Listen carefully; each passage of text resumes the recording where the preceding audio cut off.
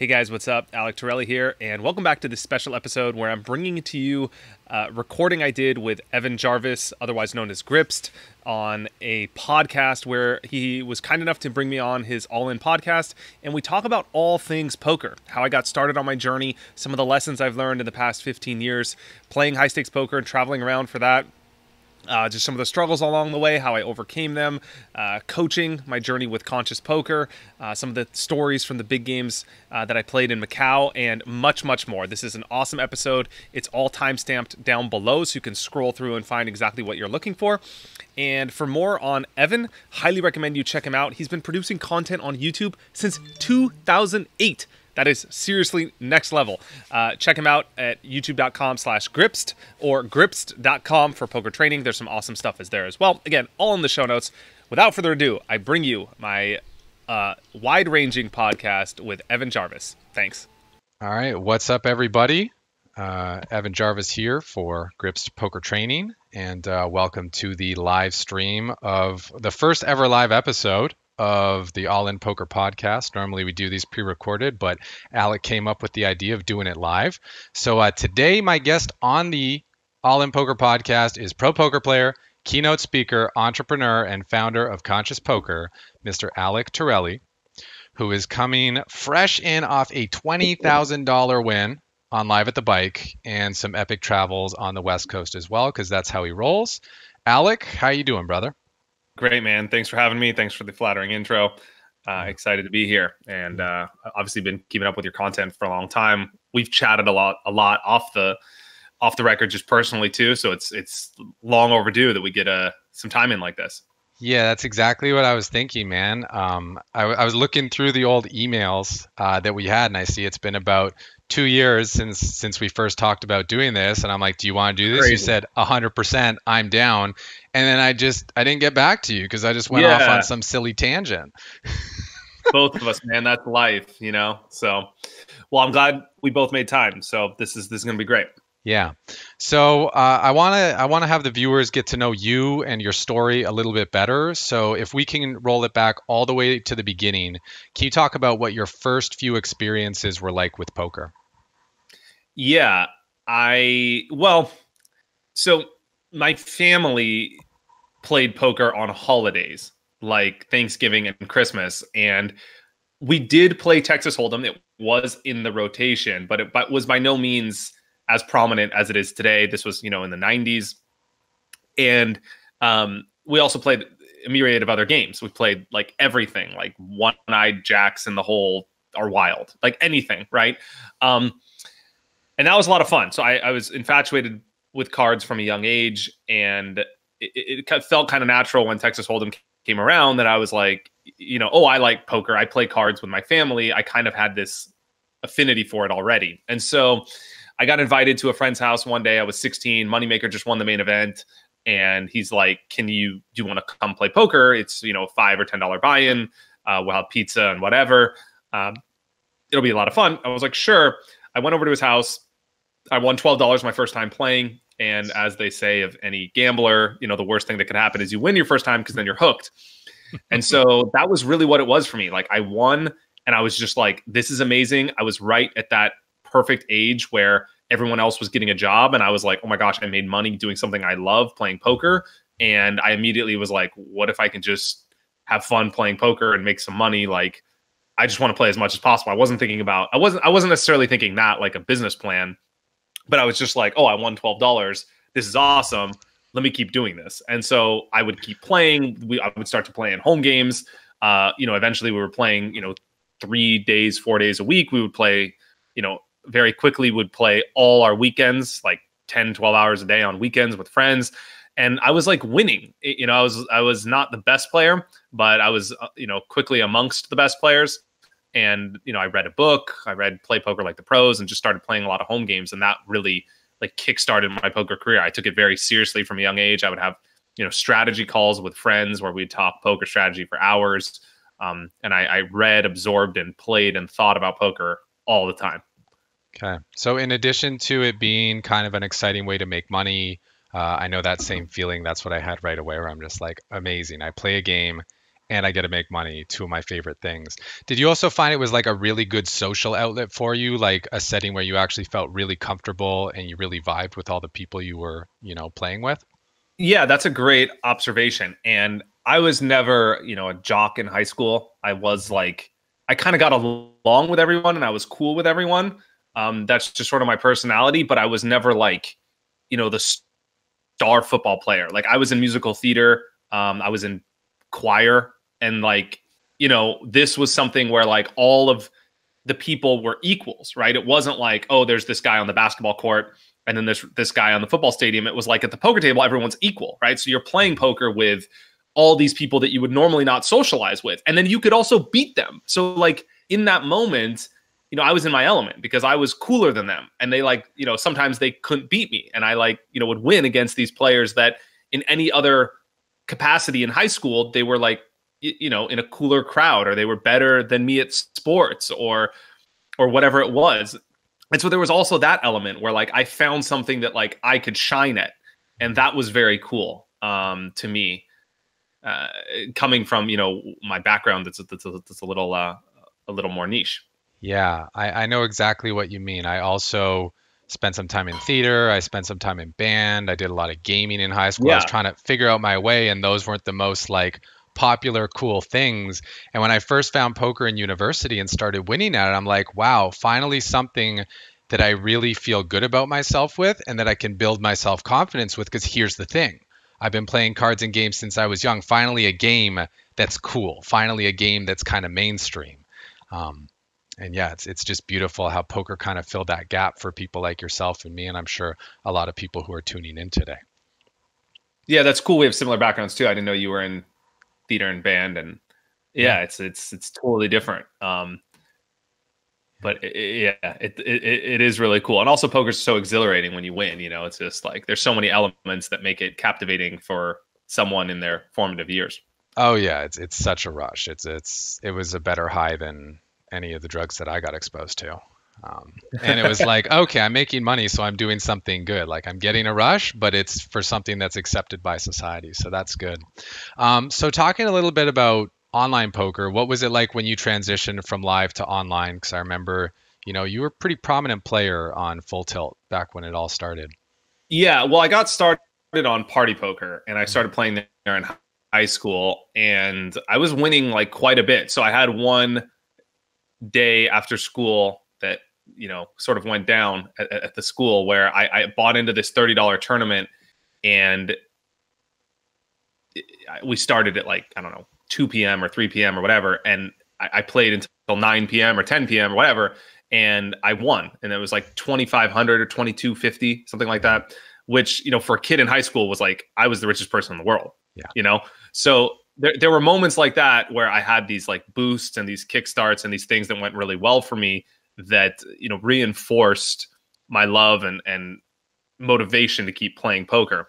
I also had a week where I was playing 1-2, and I had a bet with a friend that I could win $3,000 in a week playing 1-2.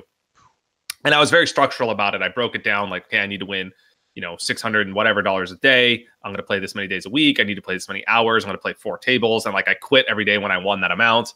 And I did it. And so there were these times when I would have these surges of growth in poker, at a very young age. And so that was awesome. I did well in some tournaments online too, where we cashed for a lot that, the Sunday Million, I don't think it was called the Sunday Million then, but whatever. But yeah, I was doing that. And then I think, by the end of high school, I was playing, I want to say 3-6 and 5-10 online. I actually remember when the biggest game on Party Poker was 2-4 or 1-2. It was either 1-2 or 2-4. And then there was a day that they opened either 2-4 or 3-6 and 5-10. And I remember we ditched school that day and went to the internet cafe and played online poker. And so there was like, oh my God, there's all these new games. There's all these new tables. We were already beating the biggest games online at the time. And I remember we jumped in those biggest games, probably not doing the best bankroll management, but a friend and I, we kind of took a shot. And like we were winning in those games in high school. And so we were making quite a bit of money, excuse me. And that was incredible. Yeah. Just that really compelled me to keep playing, keep working hard, never to get a job. and just try and make poker work all the time. And then when I went to college, I was 18. That was 2005. Poker was still totally booming online, and I would just continue to play online. I did well in some online tournaments. And it was really when I didn't get started with, I was playing on Full Tilt a bit at the time, but things really shifted to Full Tilt for me a lot more when I think it was 18 or 19. I moved down to Australia. I dropped out of college, had like 30K or something like that. I couldn't play in the US and I wanted to compete overseas and in live tournaments. And so I went to Australia. I ended up loving it so much. I lived there for 3 months, or I stayed there for 6 months, excuse me. And I got up at 4 a.m. one day to play the F-Tops, which was then the biggest tournament in history. And 16 hours later, I won for over $250,000 in a single day. And so that gave me a huge bankroll. And at the time I was playing like 5-10 and 10-20, but I moved up to 25-50 on Party Poker, and that was the biggest game. And I really crushed that game. I did very, very well then, and then I slowly moved up to the biggest games on Full Tilt that year in 2007. And I won over $1 million in cash games on Full Tilt alone in 2007. So that really, sort of put me on the map in the poker world, and really gave me the bankroll to then go play all the big live games and travel the world full time and play all the events I wanted to. Yeah, that's amazing. Because I remember seeing you sitting the 200, 400 games and just being like, wow. Yeah, that was during that time. Yeah, and I didn't know you had the cash game background. I'm like, this guy won a tournament, and I was just going to sit these games, because I'd seen some other tournament players go and do that. But you had the cash game background that gave you the confidence to play heads up. Yeah, I was always a cash game player. Yeah, that was amazing to me because I had the F-Tops jersey. Yeah. And it was this jersey you got if you won one of their major tournaments, you get this jersey. And so there weren't that many events at the time. So I got this gold jersey, and that was my avatar, and you couldn't change it. And I was kind of like, I didn't really want this jersey as my avatar. I kind of wanted the other one where I can do the emojis and like have the face go happy when I won and sad when I lost. But like, I realized that I got so much action because I had this jersey. People would see the jersey, then they would look me up and they'd be like, oh my God, this guy won $250,000 in a tournament. He has no idea what he's doing in cash games. Whereas I was always a cash game player. Like, I made all my money playing high stakes cash games or low stakes at the time. But the bigger cash games that were online, I was kind of always underground, but that's always how I made my money. So like, I was really confident in the cash games. I shifted over to heads up because it was faster paced. It was easier to get action. And frankly, if you have an edge over someone heads up, like, there's no variables. You're just going to crush. And so I became quickly specialized in heads up. And I just got so much action, and I was on top of the game for a while there. Nice, man. Nice. And it sounds like you had a good crew coming up that kind of supported you in the growth. You were saying, like, we were crushing it, we were doing it. Can you maybe mention 3 of the key poker mentors you had along the way, and maybe one lesson they each gave you in this really kind of formative stage of your career? Sure. Tom Dwan. I met him in the Bahamas when I think the first live tournament I went to, I think it was 2005.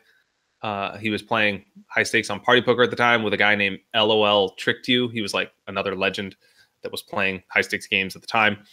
And I just got to watch play in a 6-max game against this guy. And there were just plays he was making that, like, were just so like seemingly crazy and outside the box. And like, they were doing things like 3-betting and 4-betting. And like, that sounds so normal today, but like, nobody 3-bet ever in those games. Like, there was just no 3-betting. And they were like 3-betting and 4-betting, and they were doing it with like marginal hands for, like, it was just so far ahead of what was going on. And so just watching him play and talking poker with him. We also went to Rome together in New York City together.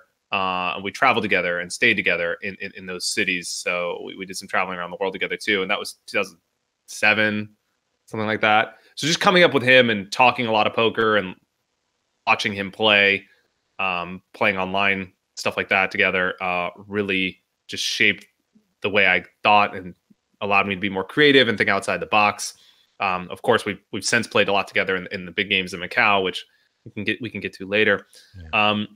that was like really, creative influence.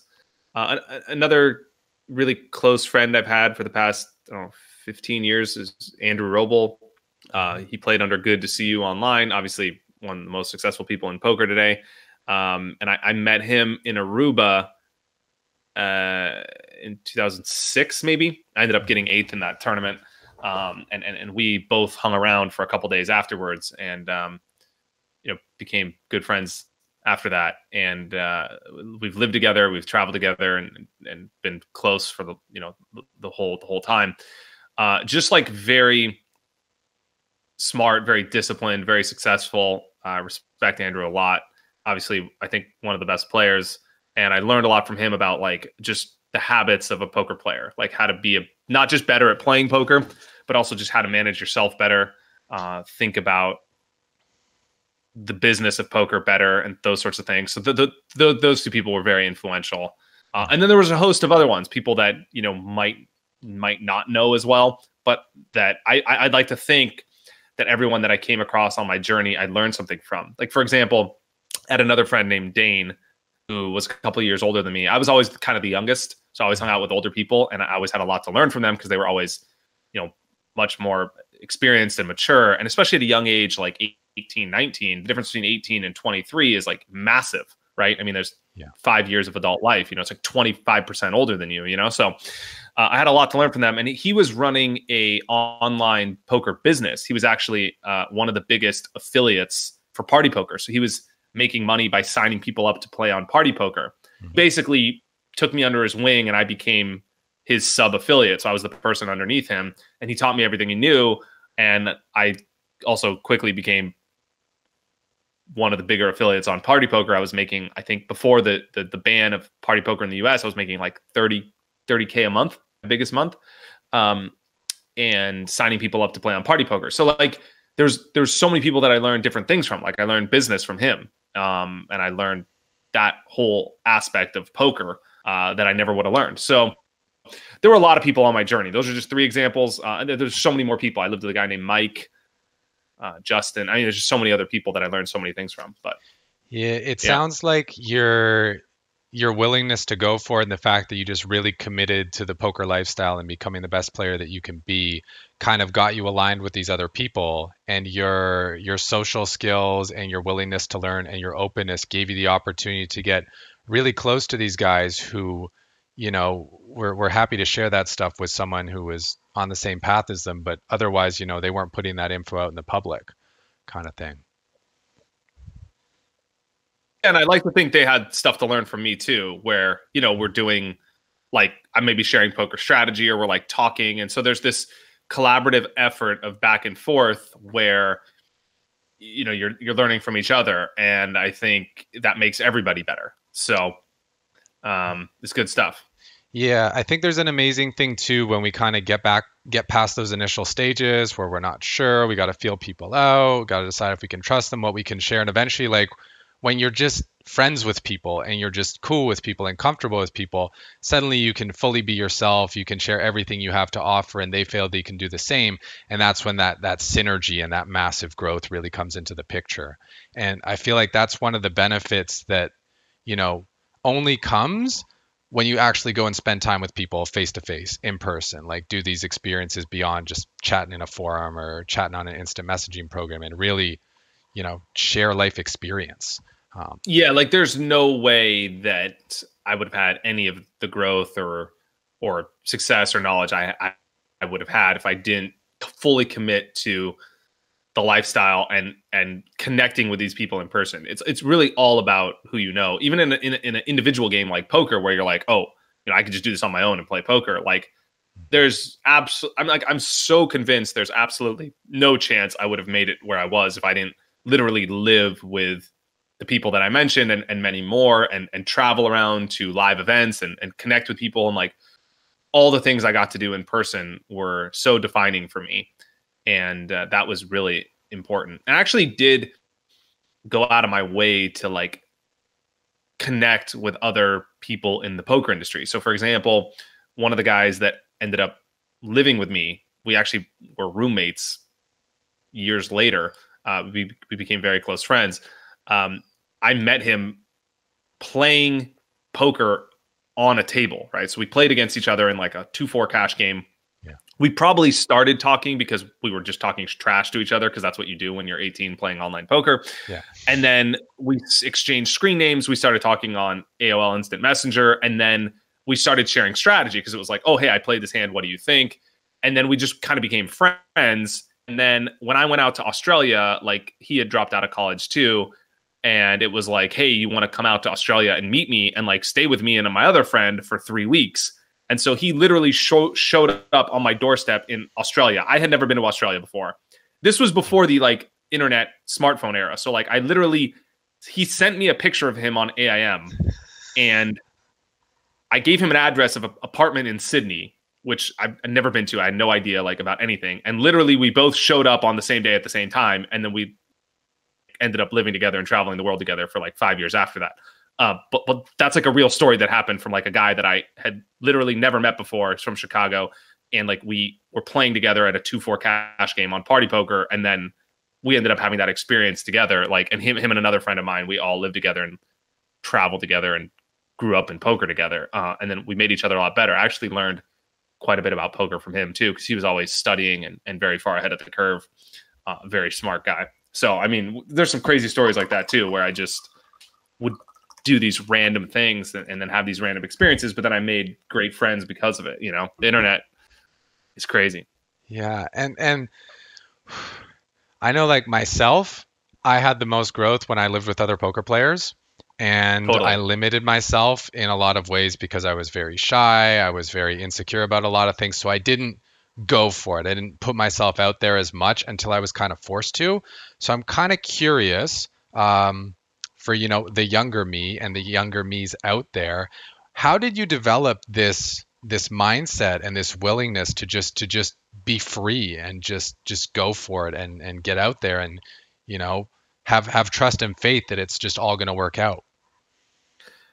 I actually don't think this is probably slightly frustrating answer, but I actually don't think that this is anything I could really take credit for. And that it's just something that I think I was given by mainly my mom that instilled an extreme amount of like just confidence and like just the ability to not care about what other people think or be concerned about the judgment and opinion of others. So like, for example, I read like just a trivial example of how this sort of happened was like growing up, you know, she always told me you can do whatever you want. You can be whatever you want. Don't care about what other people think.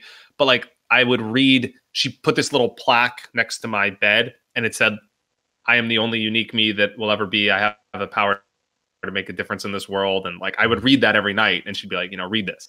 And so like, I just think that's something that I was just instilled that sort of thing from a young age. And I just never really cared about that. Like I had the confidence in high school to like drop out of football and go join musical theater. And like, obviously everyone thought I was gay or that I was crazy or that this was stupid or that, you know what I mean? You get all those, that ridicule, but like, that was just kind of how I see the world, largely because of how I grew up. And then when I coupled that with, again, this was a hand I was dealt. This had nothing to do with any merit of my own. Not that it's even a merit. It's just about being self-aware. Like I'm just an extreme extrovert. So I get my energy from other people.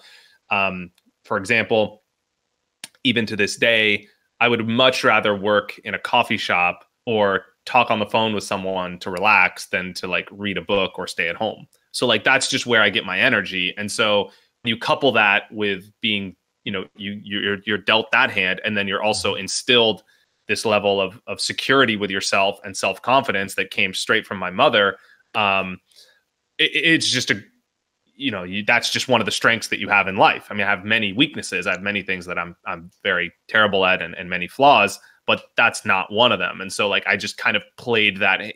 Like, I think in life you have to play to your strengths, right? So I was very aware that like, okay, I'm trying to make this practical, because you're like, oh, well, I'm not dealt that hand. What do I do? So I try to make it practical in the sense that like, I think to get ahead in anything in life, you really have to double down on your strengths and not worry as much about your weaknesses. So I knew that like, okay, if I'm going to succeed at poker, and maybe I didn't know this intuitively at the time because I probably wasn't as, methodical or self-aware, but it just seemed obvious to me that like what I'm going to be good at, or how I'm going to learn, how I interpret the world is I experience things in person with other people.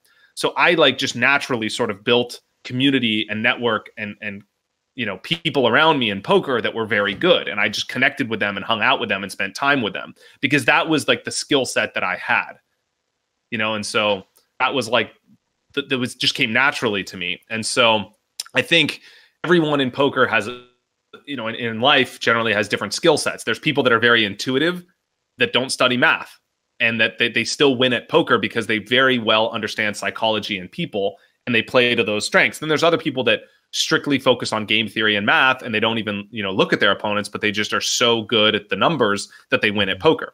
And so it's really important about understanding, being self-aware and understanding like where your strengths are, and then, playing your hand to that. And I think this was one of my strengths. And so that very naturally to me in poker and in life as well. Yeah, that makes a lot of sense. And I think it's really good advice you're giving about the importance of people playing to their strengths, and at the same time, like not being too concerned if they don't have the strengths that they think are supposed to be important, or that society and mainstream push to be important, because any skills that someone have when developed to a really high level are very valuable in certain environments. Yeah, like I think society values or pushes people towards extroversion more because it's like, oh, communicate your message, talk, give speeches, whatever. But if you're an introvert, you can be, you can start a blog. You don't have to start a podcast. Like it doesn't really matter, right? You can still communicate through a medium that suits your personality. And so like there's still ways to like just play to your strengths, right? Like if you're super introverted, whatever, you're probably not going to start a YouTube show, but you can start a blog. Like I'd rather have a podcast than a blog, but that's just me. It doesn't make that medium better. But I do think the bottleneck to a lot of people, just going back to that, is really like people care. Like one of the things that I think a lot of people like would benefit from overcoming is just like the concern with what other people think. And I've noticed that like I see a lot of people that are like, oh, I have this thing I want to do, or this business I want to start, or this idea I want to pursue. And then when you really scratch away at the surface and get to the underlying reasons about why they're not actually doing that, or going forward with that activity, it comes down to their fear of the judgment of other people is more important to them than their own desires. Yeah. So the opinions of what other people think have more weight on their decision making than their own personal desires. And that friction, I feel like, is a disaster, because you're putting the interests of people you don't know, or the people that are around you, or the people that are going to judge you on social media, higher than your own desires. And that's, I feel like, a recipe for unhappiness. So I think getting to a place where you're more confident in your own desires and opinions for what you want, and you place those on a pedestal above the judgment or opinion of other people is quite important to taking action on things that you want to do with your life. Yeah, I completely agree. And like a great example of that is this conversation. This conversation probably should have happened a year ago, 2 years ago. At the time, I wasn't feeling the very best about myself. I wasn't in the best of health. Yeah, and I was like, oh, well, what are people going to think if I don't look as good on video as I did 3 years ago, 4 years ago? I can't go on there when I'm not looking my best, or if it doesn't look perfect. Meanwhile, the most important thing is getting the message out there. The most important thing is getting the words out there and getting the connection, getting you exposed to my audience, and like your audience finding out about who I am as well, because there's a lot of stuff that we have a similar message that people are going to resonate with, and to not share that message is doing a disservice to everyone who's supposed to hear it. And I think that one of the things I heard you mention, because at first you're like, oh, my mother kind of gave me this affirmation, I was just kind of giving it. But I think that if anyone put that message, in their bedroom, above their bed, or on the bathroom mirror, on the kitchen table, where they're going to see it first thing in the morning and last thing before they go to bed, when they're kind of most programmable and most suggestible, that what I feel in my heart matters more than what other people think about me, and they expose themselves to that message every day for 30 days, that would break through. Because if they're waking up and thinking that first thing, and they're going to bed dreaming about that, those activities and messages and dreams that really matter to them are going to come to the surface. They're going to be like, right, I need to do that. Because instead of hearing the voice like, you're not good enough, you can't do that, the first voice they're hearing is, not only can you do that, you should do that because it's what you're here to do. And yeah, yeah, I think there's a lot of truth to that. Like, just repeating, like, you know, what you put after the sentence, what you put after the phrase "I am" is quite important. You know, so if you say "I am this," like, I am lazy, you know, you're conditioning yourself to think that or believe that. You know, so I think if you could kind of, yeah, I know, you could kind of like condition yourself to be a certain way, right? If you say, like, you know, every day, you know, you're tired, right? Yeah. You're feeling tired, but you jump out of your chair and you say, I have a ton of energy, and you jump up and you dance and you know, you yell out loud and you run around your house. Like, if you do that all the time, you know, you're gonna condition yourself to have more energy, right? Or like anything like that.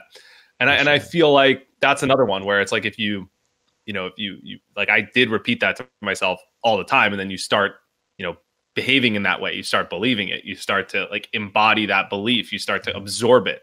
And so I think, you know, being conscious of what you put after "I am" is quite important to how you end up behaving, you know. And sometimes it's a lot of times it's subconscious, but like you said, you know, right before bed, yeah, you know, it does take some work though. And the thing is, it does feel very awkward in the beginning. For sure. And I've done this with other things where I'm weak at, and I feel like I'm going through the motions, like, you know, this is stupid, or this is kind of embarrassing, or this is kind of like childish. But you know, if you stick with it for months, I think you'll notice some improvement. Yeah, I'm actually having an experience with that right now. I'm doing a 8-week Kundalini yoga intensive where the Cool. exercises they have us do are just insane. And I get to the point where I'm like, I'm tired. I don't need to do this. This is weird. Is this even going to work? And I say, where's that voice coming from? And I'm like, oh, that's the voice that I would put when I was, you know, 6, 7, 8 years old, when I didn't want to have to put in the energy and the effort. And here's my opportunity to not listen to that voice, break through, and show myself that what I used to believe isn't true anymore. It's just amazing how quickly it shifts. And I love what you said about moving around and getting the energy going, because a lot of times people are tired.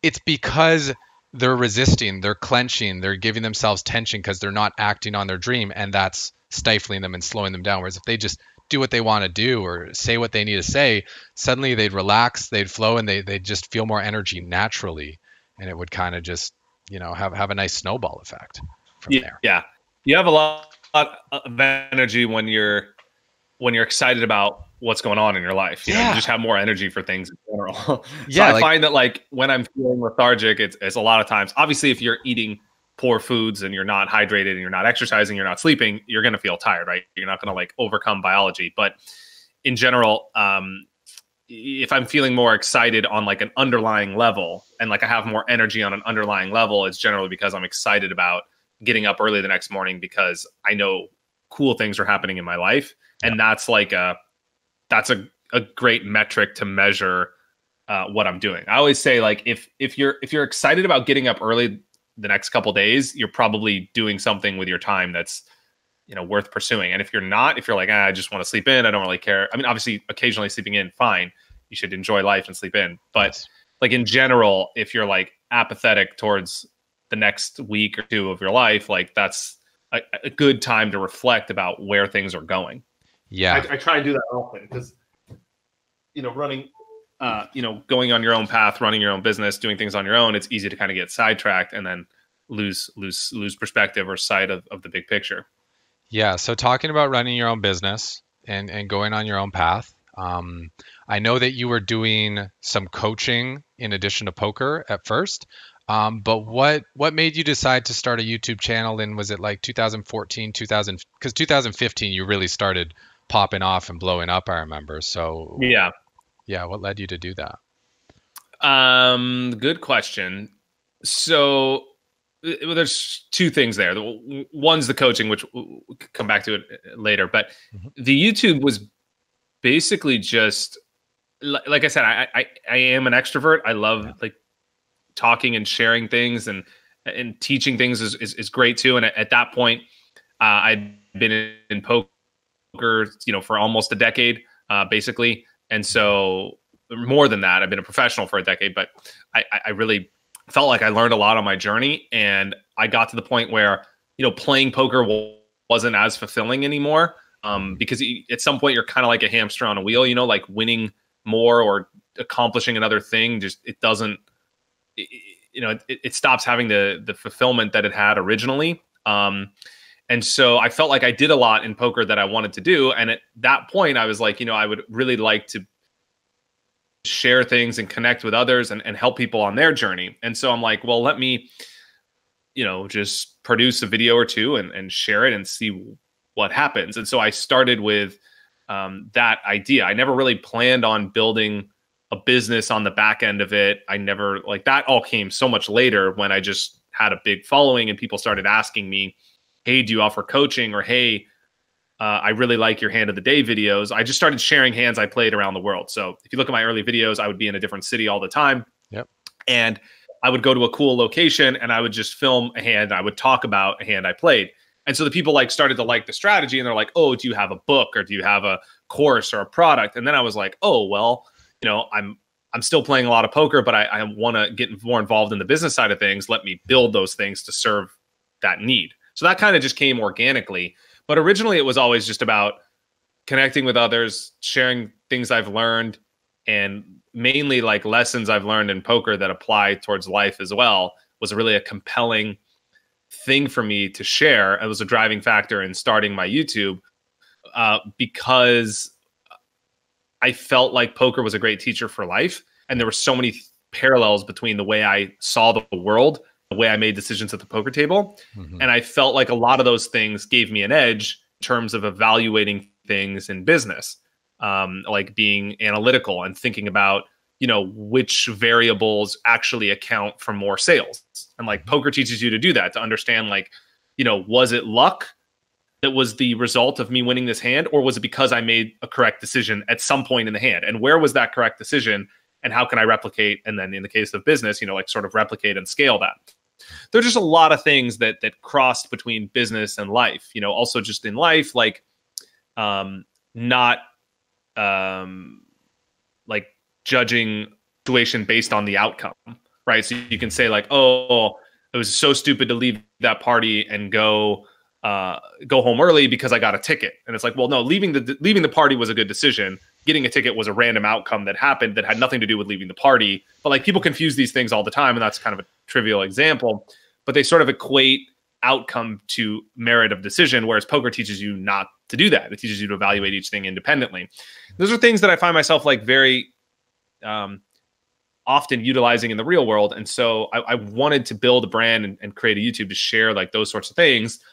But somewhere along the way, quickly, the hand of the day really caught on and people loved the poker strategy side of things. And so I kind of went more all in on that. And I've been doing a mixture of that and like, life lessons as well. And I actually opened a second YouTube recently to share strictly non-poker related content, like lessons I learned in poker that are, apply to life, but it's non-poker strategy related, because I want to build that message out more as well. Yeah, I think that's great. And I got to give you a lot of credit, man, because a lot of people who are coming onto YouTube now and watching the content now probably aren't aware of it. But I know from watching the whole timeline and the growth of like poker on YouTube that you were the guy that started single hand history reviews. You were the guy that started the hand of the day. Like, you brought that format to YouTube. I remember when you were doing like poker hand replays, and like, it didn't matter how it looked because it was just really good information. Now everyone's doing it, but like, you were the guy who started that for sure. Thank you. Yeah, that is true. That's how largely the brand got built.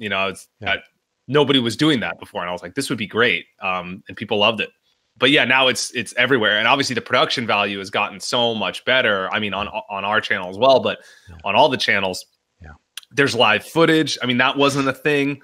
And there's like, freeze frames and all this stuff where, like the editors have gotten better and like, the production values increased a lot. Whereas before it was just like like me on an iPhone, Yep. you know, in the countryside of Switzerland, shooting a hand and like just talking about, you know, this hand. Half the time there wasn't even a replayer. Some of the time there wasn't even a replayer. Yeah. I remember when we got the replayer, I was like, wow, this is revolutionary. You know, and that was an old crappy replayer that was so bad. But yeah, those were good times. But you were on, speaking of YouTube pioneers, you were on YouTube, I think, like before anyone was even on YouTube in poker. So let alone the hand of the day. Yeah, dude, how did you get started on YouTube? Like, how did you know to get into YouTube? Like literally like 10, 15 years ago. That's crazy. Yeah, well, I have to give credit to, you know, the people that I was working with who saw the opportunity that I didn't, because I was a poker player, and I was also an affiliate marketer. So like yourself, I was a very successful affiliate marketer. Like the reason that I got the website grips.com was because, dude, I was sitting on my front porch with my buddy from high school. We were just talking like wiggers because we were listening to hip hop, and you know, we thought we were cool like that. And he's mentioned something about he was going to go grip something, and I'm like, oh, grips, yeah, and like past tense that would be like grips. So like, you got that as grips. You know what? I'm going to make my new screen name grips.com just for fun. You know, I'm just going to do that. So I made the screen name, and I'm like, well, if my screen name has a .com in it, I might as well buy the website. And then when I bought the website, I knew nothing about internet or like web pages, but I knew how to upload a text file. So I uploaded a text file that explained rakeback and why the particular site I was working for had the best rakeback deal of the ones available. Cool. And from there, I'm like, well, this is working. People are signing up, but I can't just have a text file up there. That looks really hack. So I started reaching out to web developers saying, hey, can we build a website here? Can we do something? And the thought was, you know, back then it was all rev share. So the more that people played, the more the affiliate would make. And I said, well, if I need people to play more, I've got to teach them how to play better. You know, that's going to be the key for success. So I was watching all the training videos out there, and I knew there was the Card Runners, Deuces Cracked. I think Blue Fire Poker had just come out, and I'm like, they're great videos, but no one has a structured... that was back in the day, man. Yeah, I remember that. Yeah, but no one had a structured course. So I said, all right, I'm going to do my best to teach people how to play poker in, 2 to 3 hours. And so I made the first course. It was a free course that just broke down how poker works with the importance of going after the blinds and antes, bankroll management, pre-flop play, position, aggression, selection, post-flop, adjusting to opponents, and all those things. And I'm like, great, I've got this course. Now what do I do with it? And the web guy said, put it on YouTube. And I'm like, really? Like, I put a lot of work into this. We're just going to give it away? He's like, yeah, just put it on YouTube. It'll work out. And that's how the channel got started. And it was kind of just slow for a while. That was in 2008. I just put those up. But because the titles were good and the topics were good and no one else had poker themed videos, if you searched how to win at poker, how to make money, poker strategy, you were finding my videos, and the information in them was great. The production quality, whatever, it was 2008, but the information was great and it worked. And then it was the same thing for Twitch. After Greggy won the main event, and he moved away, and I was just like, okay, what do I do now? My roommate just left. I'm off this crazy high. How can I replicate that high? I don't want to play cash because it's not going to be as exciting. So I asked my web guy, what do I do? And he said, start streaming on Twitch. Just start streaming on Twitch, stream daily, and it'll work out. And it was the same thing. I got there before, it was right when Jay Carver started. And that really worked. I got in front of a new audience, got a lot of growth, got a lot of expansion. The one thing was, because I wasn't super extroverted and I wasn't super social, I was more of a intellect, a theory-based person, which is why I liked PowerPoint presentations. Twitch didn't quite work for me. And so it really burnt me out. And I'm like, okay, this isn't my format. I love the game, but I teach best when I'm, going from a presentation, like I'm running a seminar or something. Yeah, so it helped me find my style, but I found that I loved YouTube because I could take anyone's question. You had Ask Alec, I had Project Get Me Stacking, where they could send in a question, but it wasn't like, oh, I got to figure out on the fly how to answer. I'm like, I can take my time, make a presentation, and then give them the presentation that's well thought out with the answer. And I can communicate the thought and help them kind of settle their mind and get a clear course of action to take to find a solution to their problem. And that's on a deep level, that's what I've always been. I came from a home with a lot of stressed out people, so I had to kind of figure out how to make things okay. And the way to do that was to give people something they could do that was simple, that eased the stress and got them the result they wanted. And then just, cool. you know, I like that.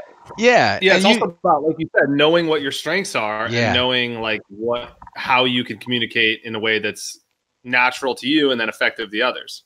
Yeah.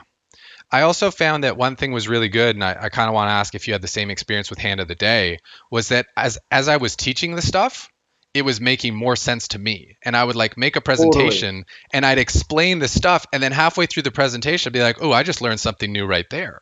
And right there. And like my brain started firing where I'm like, wow, here is a way to study that I'm getting the best benefit ever. And if I didn't have this accountability from YouTube, I wouldn't be doing the studying. I wouldn't be doing the homework. So it became something that started to serve me in a way that I didn't even expect. And then I just got hooked on it. I'm like, why would I ever stop? This is serving me and serving other people. I'm being valuable. I'm getting friends. I'm getting connected. Like it was just an amazing feeling of what YouTube did. It allowed me to put myself out there without feeling my insecurities that I would feel normally from being in a big crowd or being overwhelmed from too many people. Yeah. Totally. And I had a very similar experience, and I get this question a lot where people are like, why would you teach others to get better and it's going to hurt you? They're going to come play better against you. And I'm like, man, the value I've got from teaching is so much like higher than any risk of like people getting better or playing better against me. Like it's not even comparable. Yeah. For example, one of the pillars that at Conscious Poker we teach is a like linear 4-step process for making decisions, right? Because people are always like struggle with this sort of deer in headlights type of mindset where like they get involved in a hand and they're like, I'm overwhelmed. What do I think about? Or I just blank out on the river in big pots. Or I'm faced with a huge decision and now I'm like, there's so many variables to consider. How do I like in a linear way think through the hand and figure out what they have? So like I got this question from so many readers and people that I was coaching that I like through explaining my thought process, I had to get better at understanding my own thought process. Cause it's easy to intuitively know how you do something. It's harder to actually communicate that in a way that someone else can then apply, not just understand, but actually apply to their own game. So over the course of a couple lessons with one of my clients or a couple of my clients, I would start to explain exactly what I thought every single hand. And I was like, this is my thought process, not just like what I'm thinking about in this particular hand, but this is the thought process that I use that I apply to every hand. Like this is my system. This is my blueprint. Yeah. And so I condense that down into 4 steps where I'm like, this is exactly what I do. Like step 1, step 2, step 3, step 4. And I ended up being inspired to put that into a product because like so many people asked me about it. We put it into a book and eventually it just got to the point where like I was teaching the same thing all the time to my private clients and whatever, that I made a blog post about it and it's now free at Conscious Poker.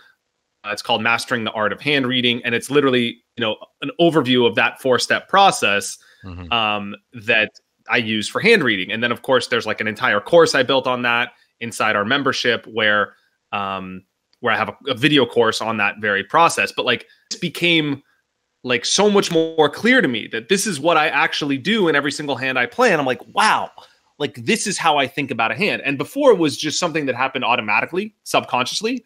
But now it's actually clear and conscious where I'm like, I know exactly what I think every single hand. So now sometimes I fall victim to like, there's high pressure. I'm in a tough situation. What do I do? And then now I'm like, well, let me go back to this linear thought process that I created. And this is what I actually do. Let me just follow this. So I could like treat myself like a dummy. It's kind of like scheduling out your day before you have your day. You just kind of follow the schedule you already set for yourself. Right. And I have that with my own thought process. And so I would never have been aware of that had I not been forced to teach it to other people in my private coaching or whatever. And the same happens on a micro level when I review these other people's hands. Like they send me their hands and then I go into the lab, I go into Poker Cruncher and I analyze the hand and I'm like, oh, wow, this is actually a better way to play this hand. And I just got better as a player because I'm like, learning how to explain everything to other people. So it's been incredible. I've become so much better because of coaching, and I really love it for that. Yeah, and that's a really great segue you brought us on. We're going to circle back to the good life, which was the original plan. But I mean, you got us straight to conscious poker. Whatever. So I remember when you first launched 4-Step Poker, and I remember going to the website and being like, okay, he's got like a $500 course, like must be really good if it's $500. And I didn't know exactly about your background, but we have that one mutual friend. And I just knew that you played cash in Macau, and I knew you'd been around the scene forever. I'm like, Alec is definitely very good. I have no idea what's in that program, but it's probably very good if it's coming from him.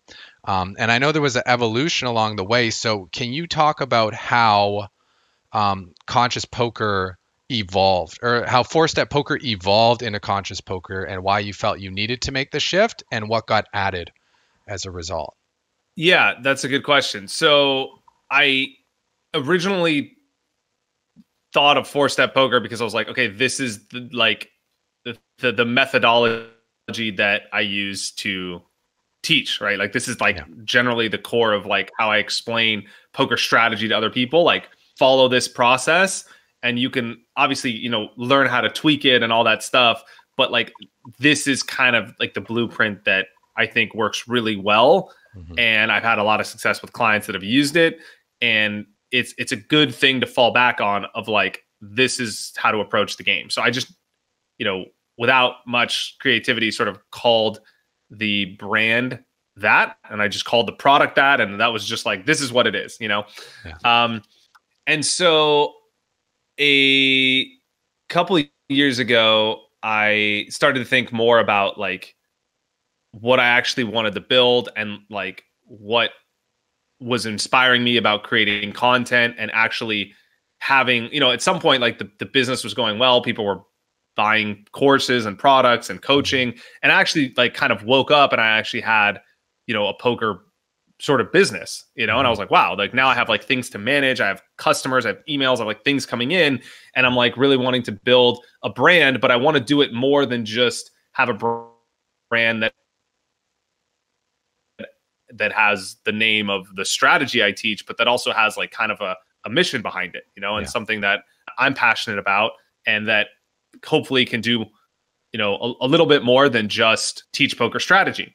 So I wanted to call it Conscious Poker because, and that name kind of just evolved out of this sort of process I was going through in life, where I was like thinking about, what was really meaningful to me. And it was at a unique time in my life where I was really thinking about, I was really aware of just like the role of luck in life, and how lucky I was to be. I gave a keynote about this too, so that kind of forced me to condense these thoughts, like we talked about with coaching. I was asked to do a keynote for Cisco, and also for a marketing conference in real estate. And so one of the things that I was talking about was like one of the lessons I learned from poker. And I was like, okay, well, what did poker really teach me? Like I only have 30 minutes, right? Like I could pick 10 things that poker taught me, maybe more. Like I talk about anything from, decision-making to bankroll management to whatever. But then I was thinking like, what's the one message I'd like to be, I don't want to say remembered for, hopefully I'll have other keynotes, but like, what's the one thing I'd like people to see? So then I thought like, wow, the thing that I really realized in poker is that there's a large amount of luck in poker, and there's a large amount of luck in life. And it's something that's completely beyond our control, right? Like you can't control the hand you're dealt. You could only control how you play the cards. And that was really the theme of what I was thinking a lot about at that time in my life. And I was like, wow, if you think about the hand you're dealt in life as a metaphor, like I would wager that everyone listening to this was dealt a winning hand. Like your hand might not be as good as someone else's, but it's still like a premium hand. It's still like pocket tens or better, right? Like half the world, right? Like just look at the numbers. Like half the world lives on 250 a day or less. So that means, 50-50, right? Like you're all in with jacks, they have ace king. Like that could be you, right? Like before, and you have no control over this, right? So before you're born, the universe like flips a coin, and if it's heads, you're born in the first world, worrying about the long line at the coffee shop and what you're going to, like whatever, right? Your morning routine and all these first world problems that really don't matter in the grand scheme of things. Or if it's tails, you're born in the third world and you're living on $250 a day and you're stricken with poverty and disease and you can't get out of that situation. And that's just luck. That's the hand you're dealt. And so I was trying to convey this message to other people. And then I realized like, wow, that's the core of like what I think poker teaches you, is that like, there's so much luck in life. And it's arguably the most important thing to happen to us is that we're dealt a winning hand, but it's the thing that we most often take for granted.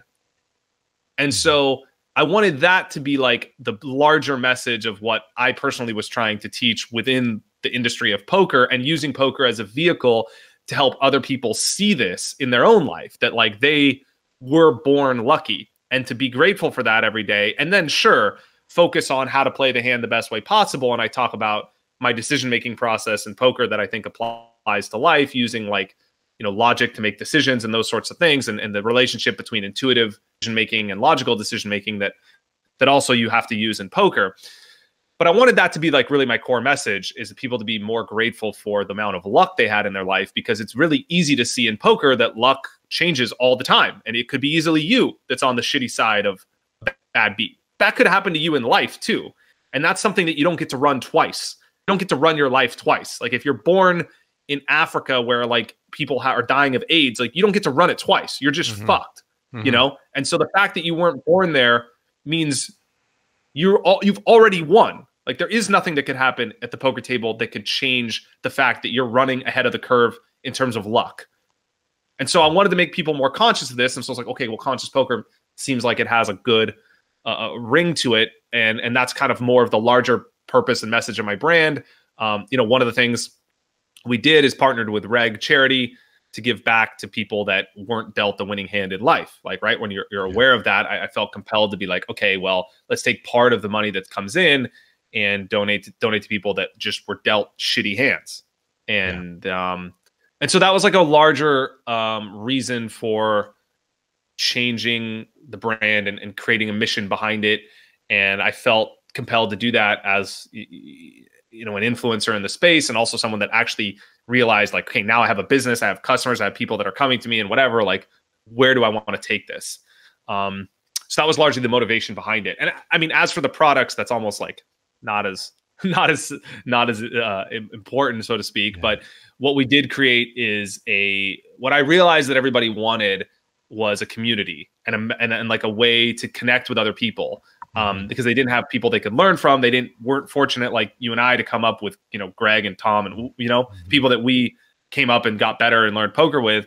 So I wanted that to be the foundation for what we created at Conscious Poker. And so we built a membership where people have like a monthly group call with me. And so like I host these like monthly strategy calls and everybody gets on together and we review hands and I answer questions and it's interactive. And then we have a private Facebook group that's moderated by myself and a coach where they post hands and we answer and everybody gets a response. Everybody gets their questions answered. And so we created that community feel as the backbone of the service that we offered through the brand to help people on their poker journey to really have that support. That's awesome. I agree with you completely that the most important thing is community and is having support, like especially in poker where there's so much uncertainty and where humans in general feel pretty uncomfortable with uncertainty and it can drive them insane to just like not know the answers to things. Like that keeps a lot of people up at night, that just being able to get a second or a third or a fourth opinion on a situation to kind of give it closure. Like, hey, did I make a mistake, or was this mistake horrible? Or is it kind of okay? That really helps people settle a lot and settle a lot of the nerves and a lot of the anxiety that poker kind of stirs up. And I feel like, community is the only way we can really get that. Yeah. And like, I noticed that that's my behavior now. Like, let's say, okay, I busted out of the main. Let me send the hand I busted to 3 or 4 friends, and just having them say, okay, that's fine, really goes a long way. So like, even if it's just something like that, like a positive reinforcement, or I have a question about something, I do that with my little pod of, high stakes friends that play poker. So like, I'm like, I want to create that for other people. And then they have, they just pop in their Facebook group, drop a question like, hey, I'm going on a downswing.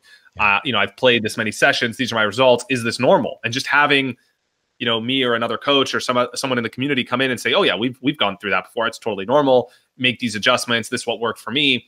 Go back out and, go on your journey and crush it on your next session, or doing that in a live call where they can just like pop in, ask a question, and then we could have a chat in real time.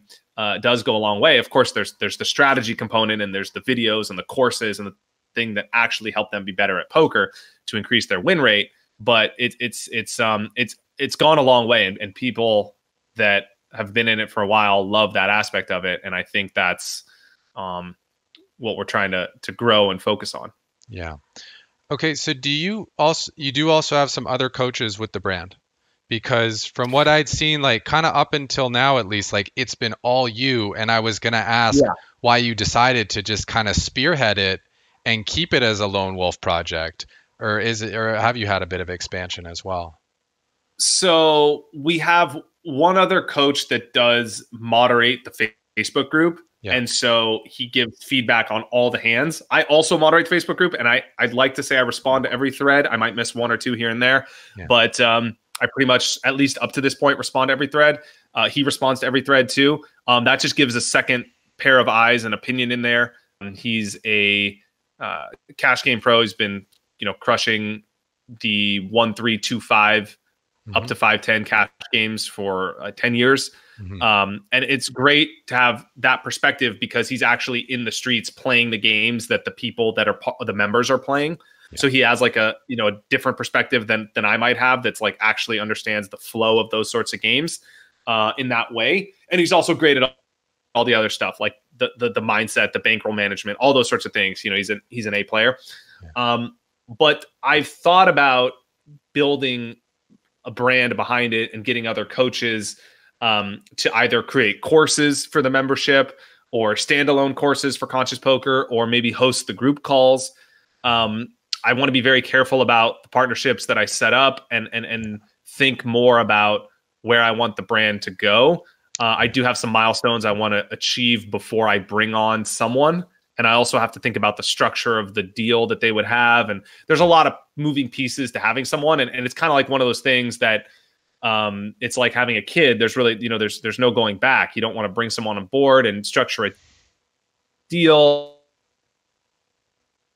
and go through all that work and then have them build 10 and courses, whatever. And then, like not have a clear direction for your brand and what you're trying to do ultimately. Yeah. And then like, they stop producing content or something like that. You have to have a very clear long-term strategy. And so I want to build the brand up more on my own before I do that. That said, it is in the works. I have some potential people in mind. It would be exciting to do something like that. And I do eventually see myself moving out of the content creation space for the membership and kind of turning that over to other coaches. Also getting coaches under me, because I'm like, I can't take on many more clients than I already have. I can't really, I'm not looking to like coach full time. I only work with 2 or 3 or 4 clients a month, and I've had more inquiries than that. So some of the people are asking me, well, do you have a sub coach under you that and that you've worked with that can teach these sorts of things? So those things have come up organically in terms of the need for the brand, but I so far haven't done it. But it is potentially in the pipeline, and it is compelling, exciting to potentially think about that as growth for the brand as well. Yeah, I know what you mean, because when it's just you, it's a lot easier. It's a lot easier for the brand to be very mobile. You can make changes, you can kind of flow with it and control it how you want. And I just feel like it's easier to schedule when it's just you, because you can count on yourself. You don't have to deal with any back and forth. And as soon as you bring other people on, now you go from being a content creator and a visionary and a teacher business manager to a manager. Yeah, you're like a And like, it's like I'd almost want a partner to do the operations of like, managing this and then building out the team on the back end of that. And like, I just oversee the vision and the strategy, because managing that on a day-to-day basis and coordinating with them, and then you have to have deadlines. Like, there's just so many moving parts that I think in the beginning I thought, oh, I'm going to do that for sure. But then when I started to get into the weeds of building the brand and the business and like seeing how much work was involved and all the moving parts, I mean, we already at Conscious Poker, we already have a team of like 5 people that I'm interacting with pretty regularly. And we're bringing on one more person this month. So it's like, it's already a lot to manage, and then managing a whole team of content creators. Yeah. It's just overwhelming. I already am doing a lot of jobs at once anyway. So, yeah, it is appealing, but it is completely a different step for the brand and the business. So we'll see. Yeah, I wanted to kind of ask how you keep up with it, because you're very active on Twitter, you're very active on Instagram. I went through the profile. I saw you've been posting like epic travel pics since I don't even know how far back. You've got videos on YouTube coming out like almost every day, it seems like. Sometimes it's a couple times a week, but you're always there. You're always consistent. And I think we Yeah. probably hit on it before with, you being excited about what's coming out the next day and building up the vision and working towards that. But still, how do you find the energy to consistently do that, to manage 5 people and not ever get burnt out?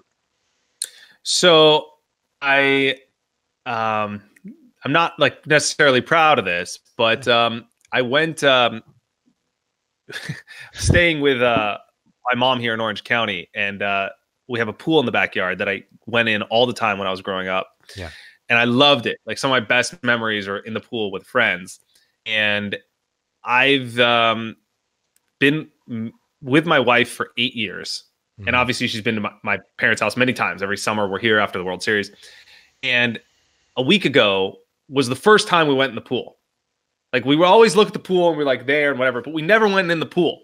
And yes, like we went in the pool last week, and I was like, wow, like we never do this sort of thing. And so all this is to say, again, it's not something I'm proud of, but like a very naturally like A-type personality. And one of the hardest things for me is to detach from what I'm doing. Like, I think it's not necessarily binary, but typically people are there's always something they have to manage with the balance. And there's nothing inherently better about one versus the other, but typically people, underwork, where they're a little lazy or apathetic, and they have to kind of get kicked in the ass all the time to get shit done, or they overwork and they do a lot and they have to kind of like consciously tone things down to find things they do to detach and balance. And I'm definitely the latter. Like, I'm always plugged in. Like, I usually am doing something 7 days a week. And that's just been something I've had to like, that's just a challenge for me to like, not think about work, not think about a project I'm doing, and to force myself to like go on vacation. And then while I'm on vacation, I have to force myself to not check in as much or read, not absorb content. So I'll literally block out everything. I won't absorb any content, or I'll read a novel about France instead of a business book. And so like, it's been just a challenge for me throughout my life, where I'm like very active and doing a lot. And so I always like to be busy every moment and stimulated and like always producing and creating. And so it's actually just my default operating mode, that I'm like doing a lot of things and juggling a lot of things and managing a lot of projects. And while on one hand, it's allowed me to be, successful, so to speak, by the standard definition in business, it's also been like something that I've had to like, work with, to find balance with as well. So yeah, it's like a double-edged sword, like I do produce a lot and I do a lot and I'm very active. Like I said, I manage the 5 people. I have 2 YouTubes. I have a newsletter that goes out every Monday. I post all the time on social media. Yeah. I have the membership I create a video for every week. So I'm probably doing like 15 videos a month, plus a coaching call and 4 clients. But at the same time, I'm also like, I go in my pool once every decade. So I do have to find more balance in these sorts of things. And that's something that I'm definitely getting better at with in the last couple of years. I've gotten a lot better, but it's always something I have to check in with. I'd say the last sort of thing that I'm good at is I'm very efficient with creating systems. So like, I'm good at sort of like optimizing time. So I think I can get a lot done in a shorter amount of time, because I'm like, the systems of the business run very well. And I have like one person that specializes in everything, and they're all very good A players. So they all do their jobs very well, and they allow me to just focus on creating the content. And so that helps me leverage my time to be impactful when I only have a couple hours to get something done on a certain day, I can get a lot done in those few hours.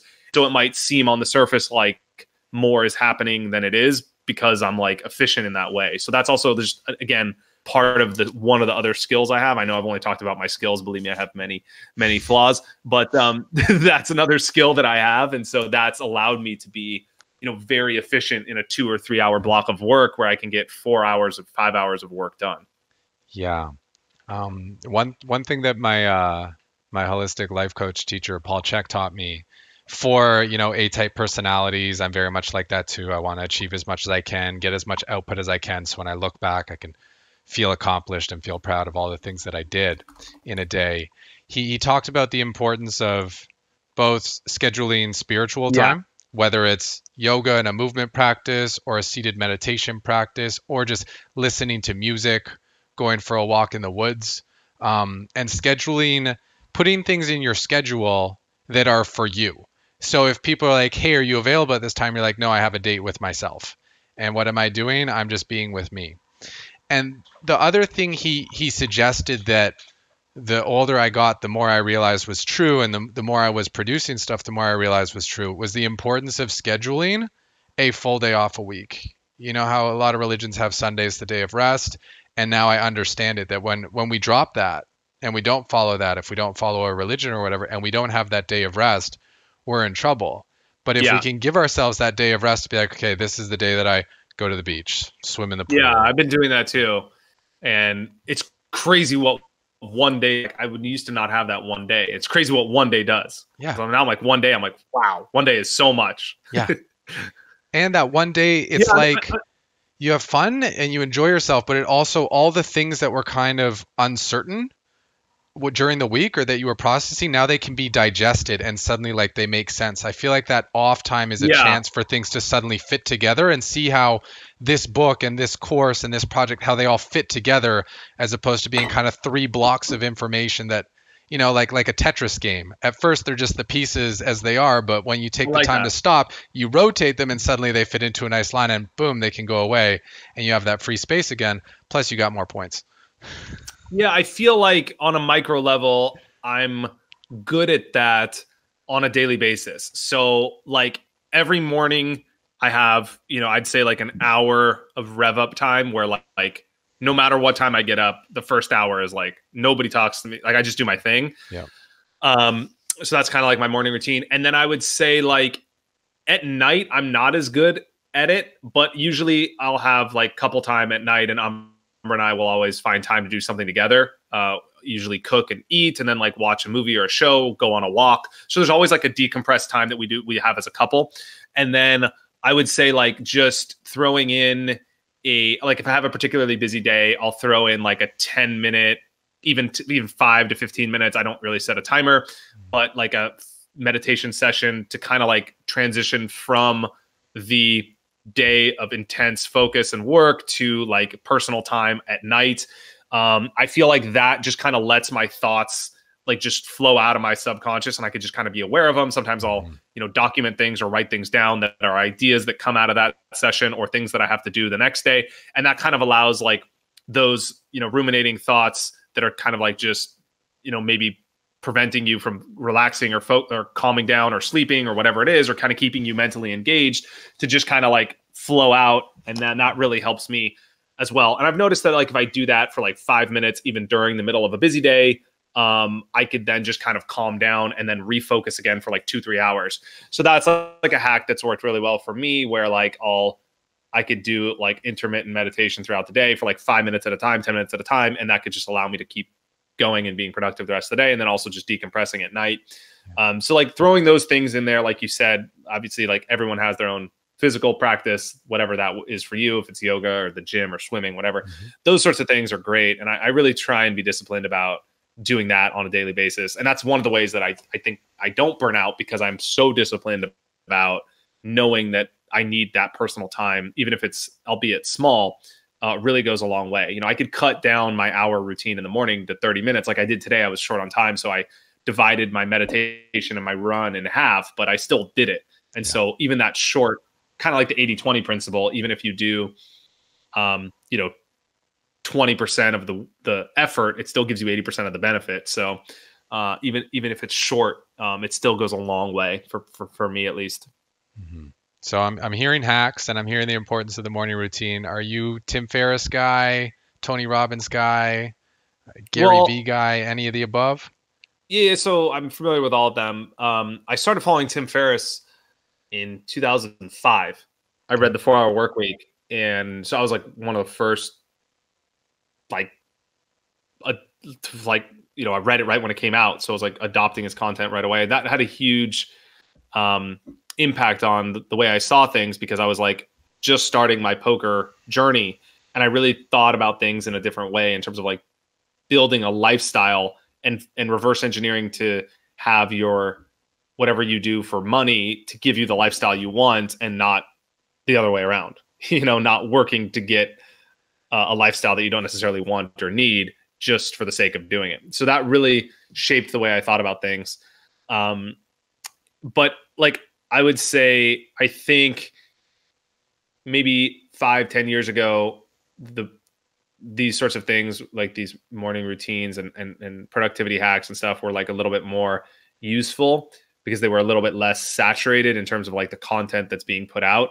Whereas I feel like now it's become to the point where it's like there's almost this like stigma or pressure around following this precise morning routine or this precise workout or this precise diet or this precise like everything. And if you don't do that, then you're not like as you're not going to be as big of a crusher or whatever. And I feel like it's kind of got blown out of proportion, where it's like ultimately, sure, there's merit in doing a lot of the like checking a lot of the boxes that seem like, okay, a lot of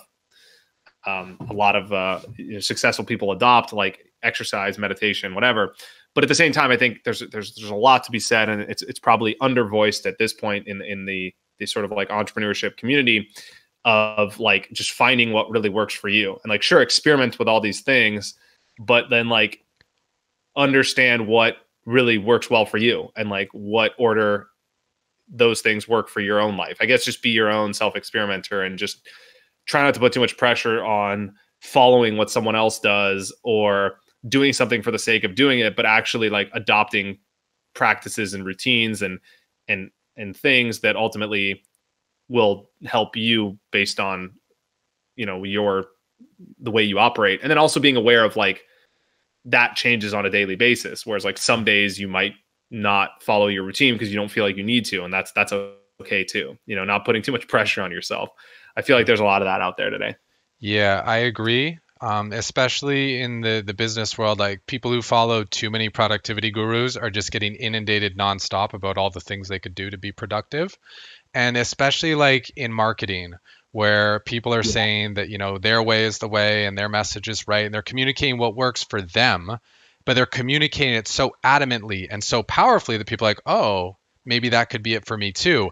And the thing is, when you jump from being intense at yoga to intense at CrossFit to intense at weight training to intense at boxing to intense at triathlon, and you don't stick with one, you don't allow your body to develop and attune to it, and you don't allow your mind to get used to that routine and really get the benefit. And I'm kind of with you that it's good to try them all.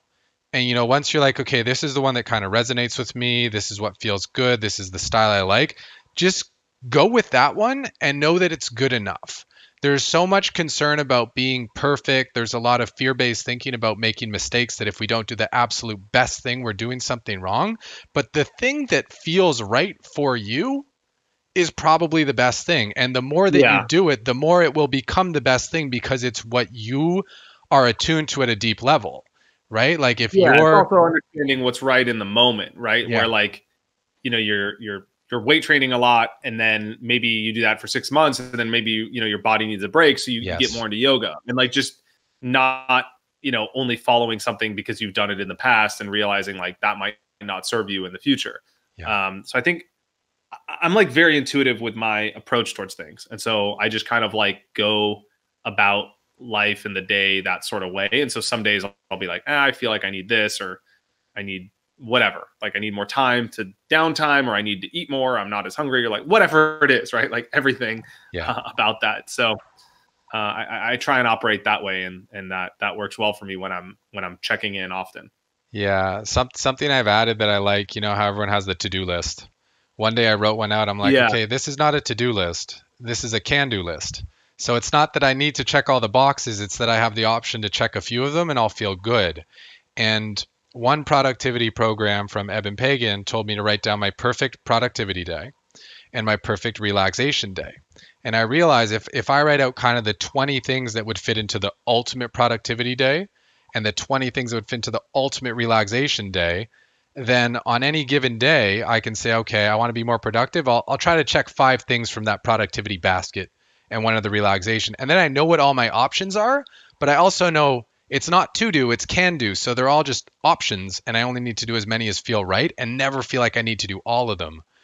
And I don't have to like figure out like some new thing to do because I'm like, here are the 10 to 20 things that work for me to satisfy this need. I can just kind of choose my own adventure. yeah, I like that a lot. Yeah, I like that a lot. That's a great practical tip.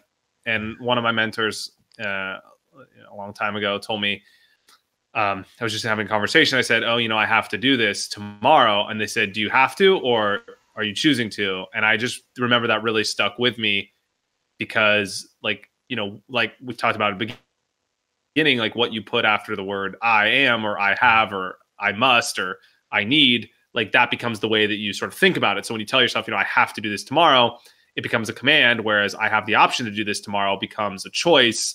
And when you have choices, you're capable of deciding whether or not you want to do that. And so I'm totally with you on the way that you structure these sentences has a huge difference in the way subconsciously that you interpret something.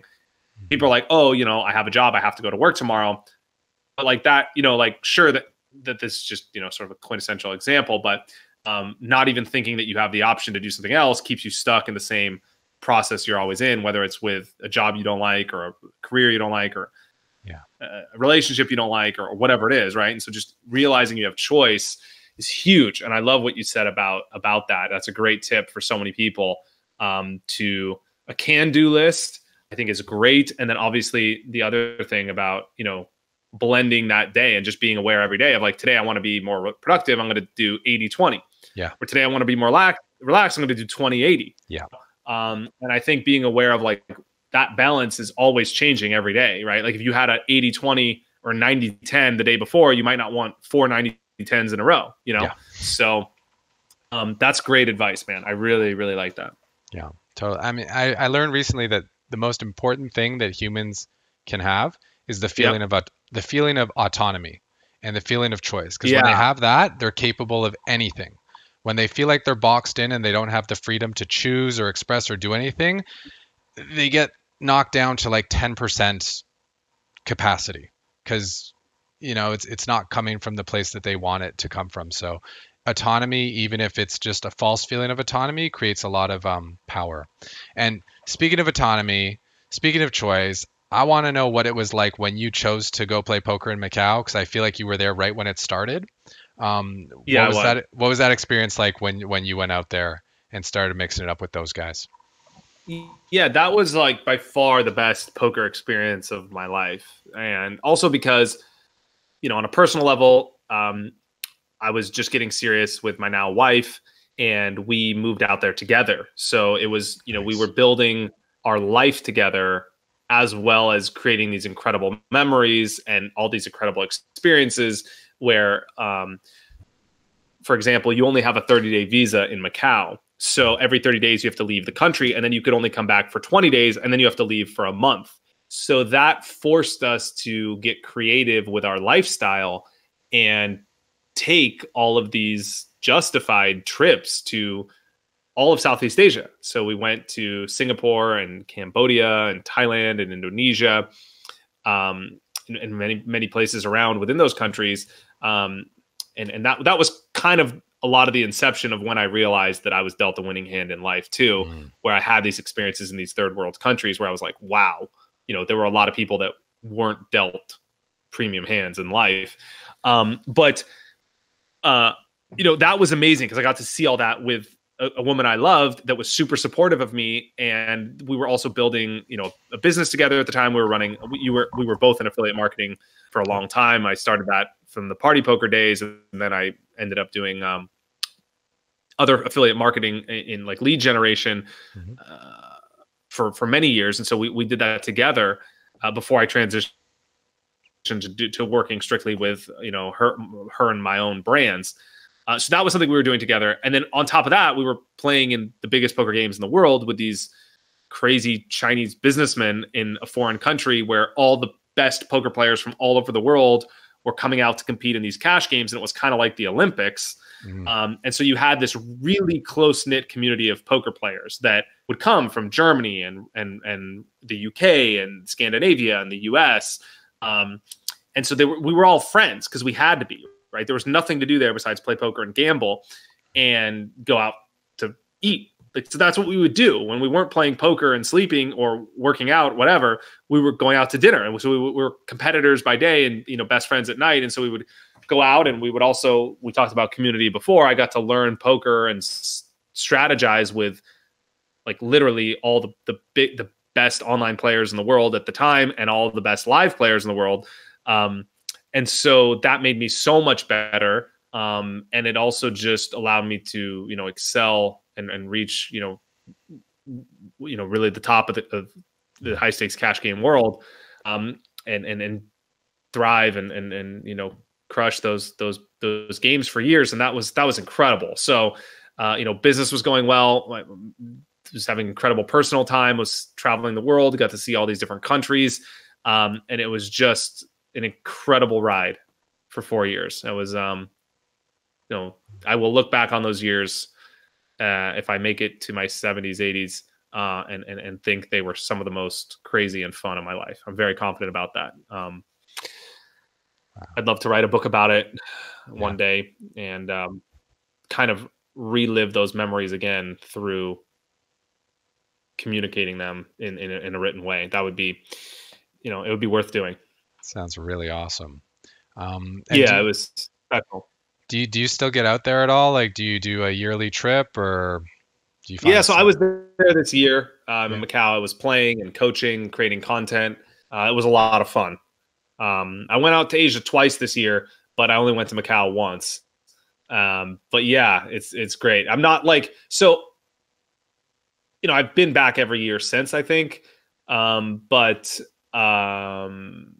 I was living there, and I had an apartment there for 4 years. So like actually, like rented a place right across the street from the Wynn, where we played poker every day, and Star World, where the big game was, the private game.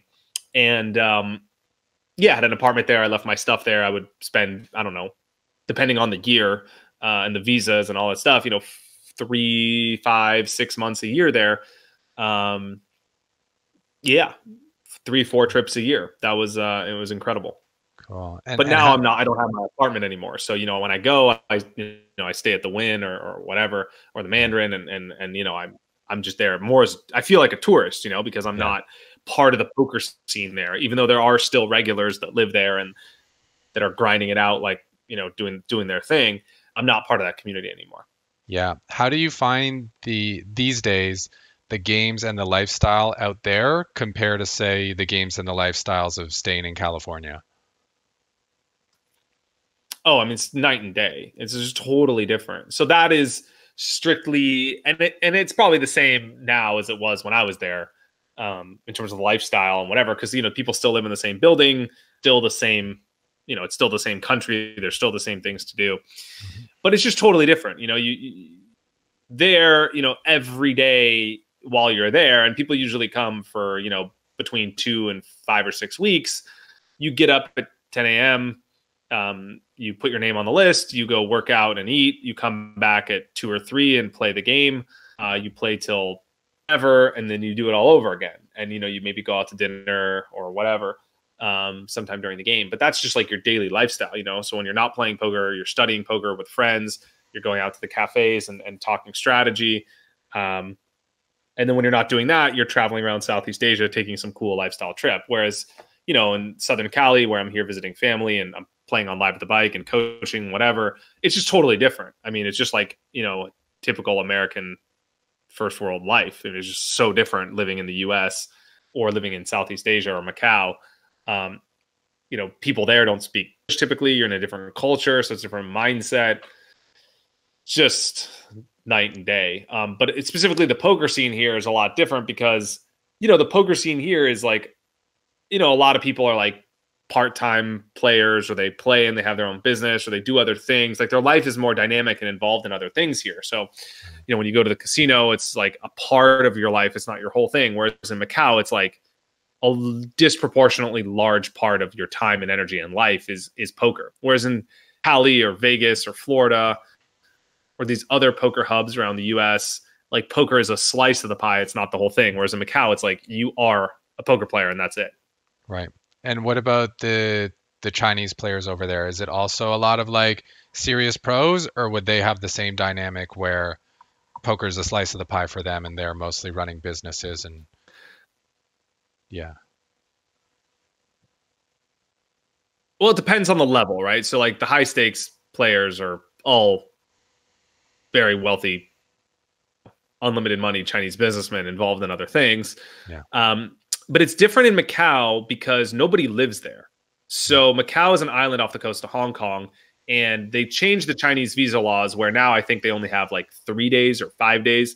In the past, they had longer, but all the VIPs that come are tourists.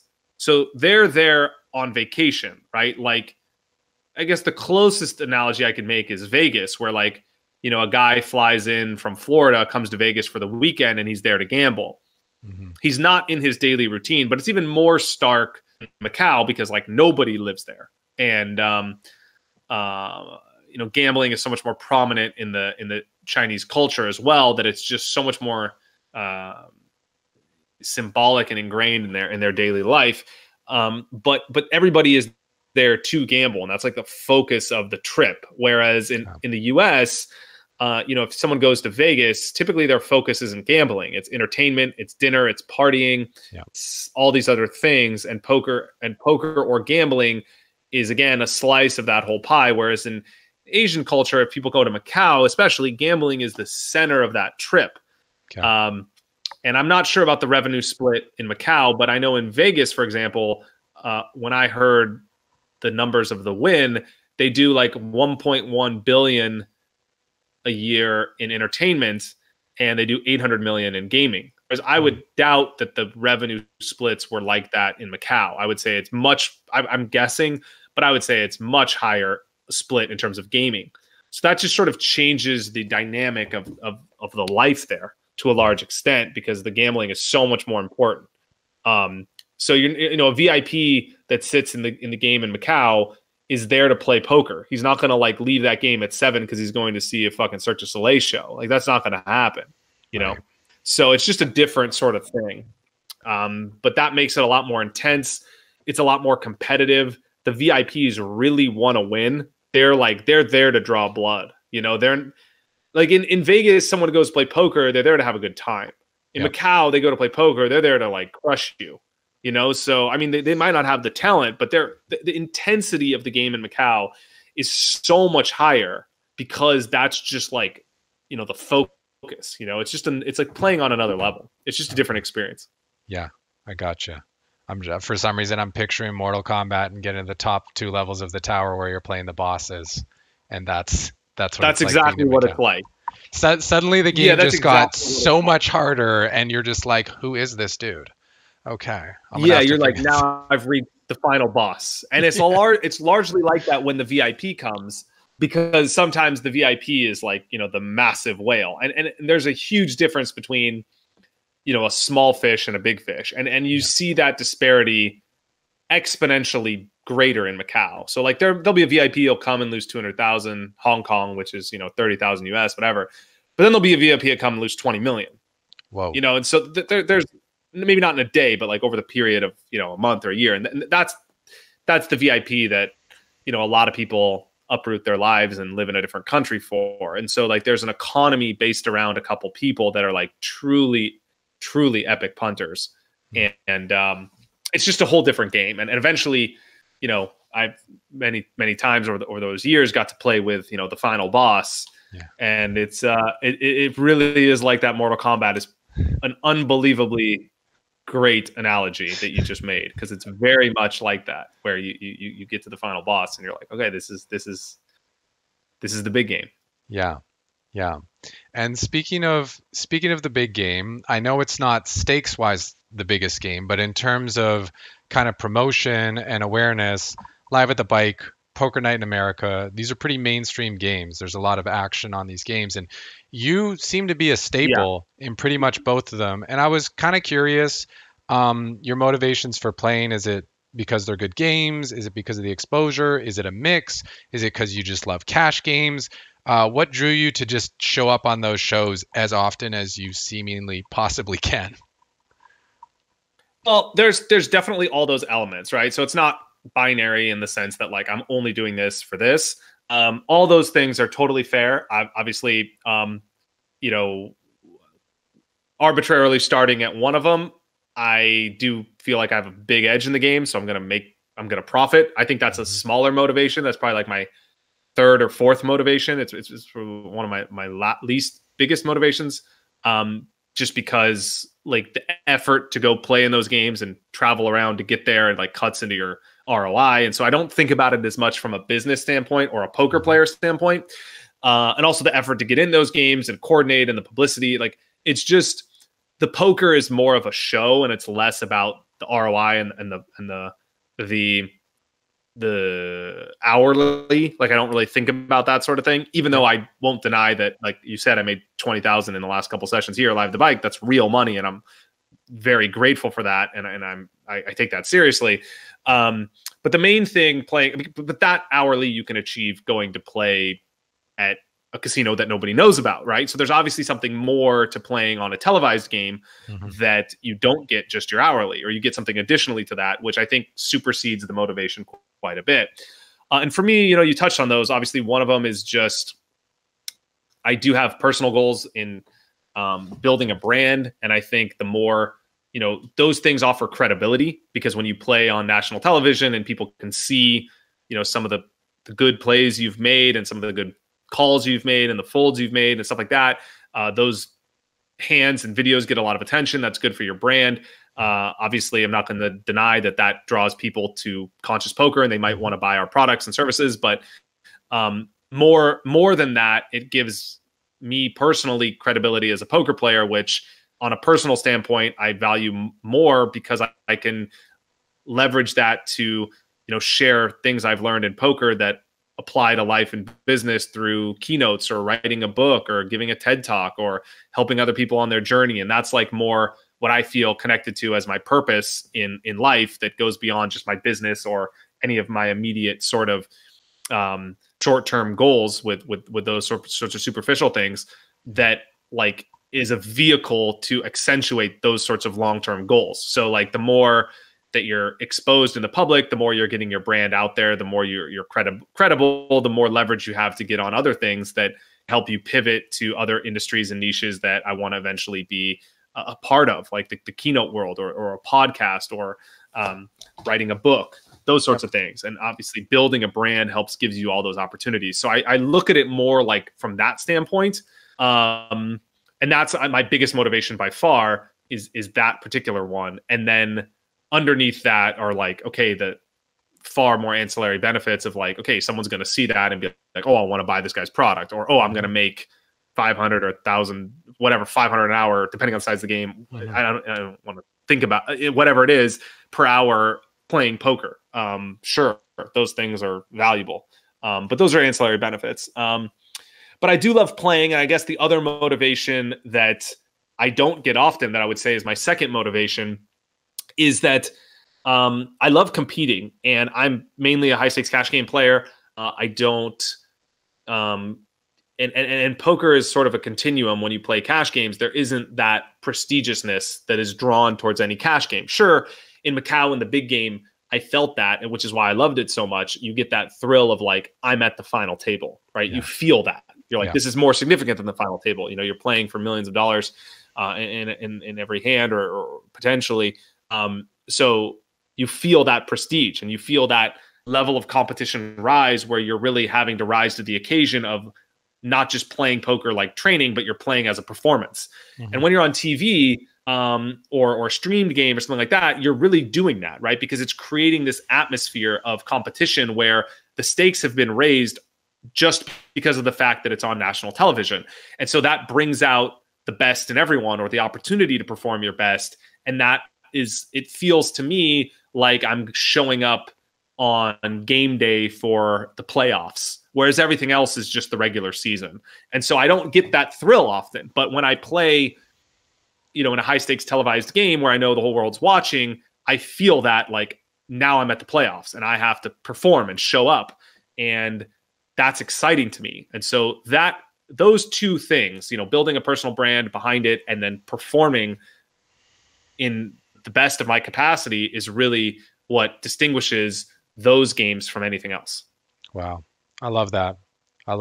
Thank you. One of the things I was curious about was if you feel extra pressure and how you deal with it, but hearing what you said already is you thrive on that. You want that, you crave that, and you're someone who rises to the occasion because you want the higher stakes, whereas other people might get nervous about them. I get more excited in that environment for sure.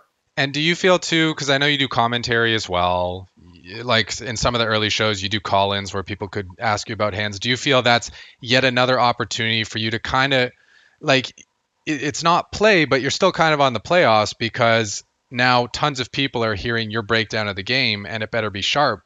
Do you feel that's another kind of way that you get to rise to the occasion and get to kind of use all your performance skills and your acting skills and demonstrate your knowledge in front of a big audience where, for most people aren't going to volunteer and do that commentary gig? Yeah. So I'm actually doing commentary this Thursday on Live at the Bike. And I think I'm playing Friday in the big game.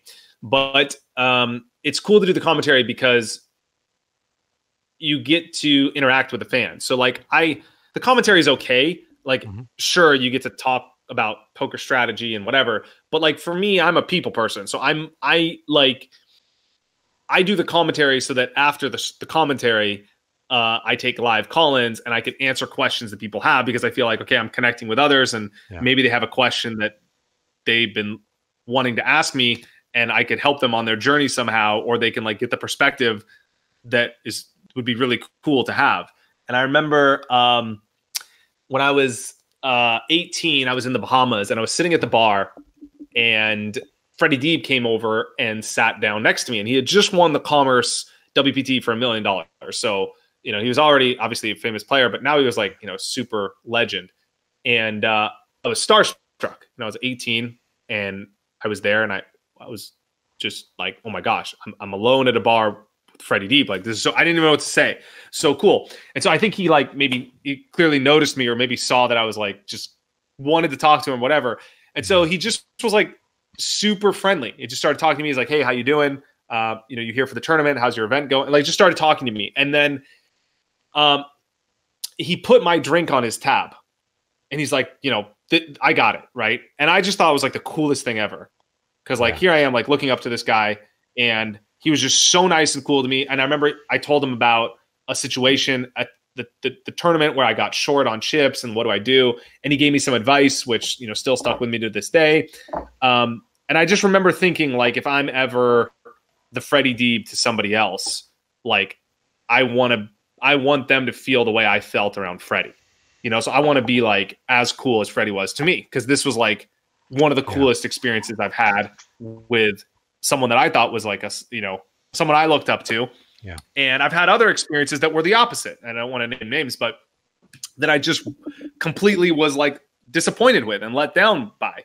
Yeah. And so I feel like if I can do that, if I could offer that to someone in any way, like it's always stuck with me. And so like, I like doing things like that where I can connect with other people, like call-ins or whatever. And I always try and like interact with all my fans on social media and do things like that, even though it's not on the performance stage, just because I am compelled by that. But I love doing the commentary and the call-ins. That's like really cool. It's a good way to like interact with people in a way that you otherwise couldn't. and then it's a rewarding experience in a different way than playing.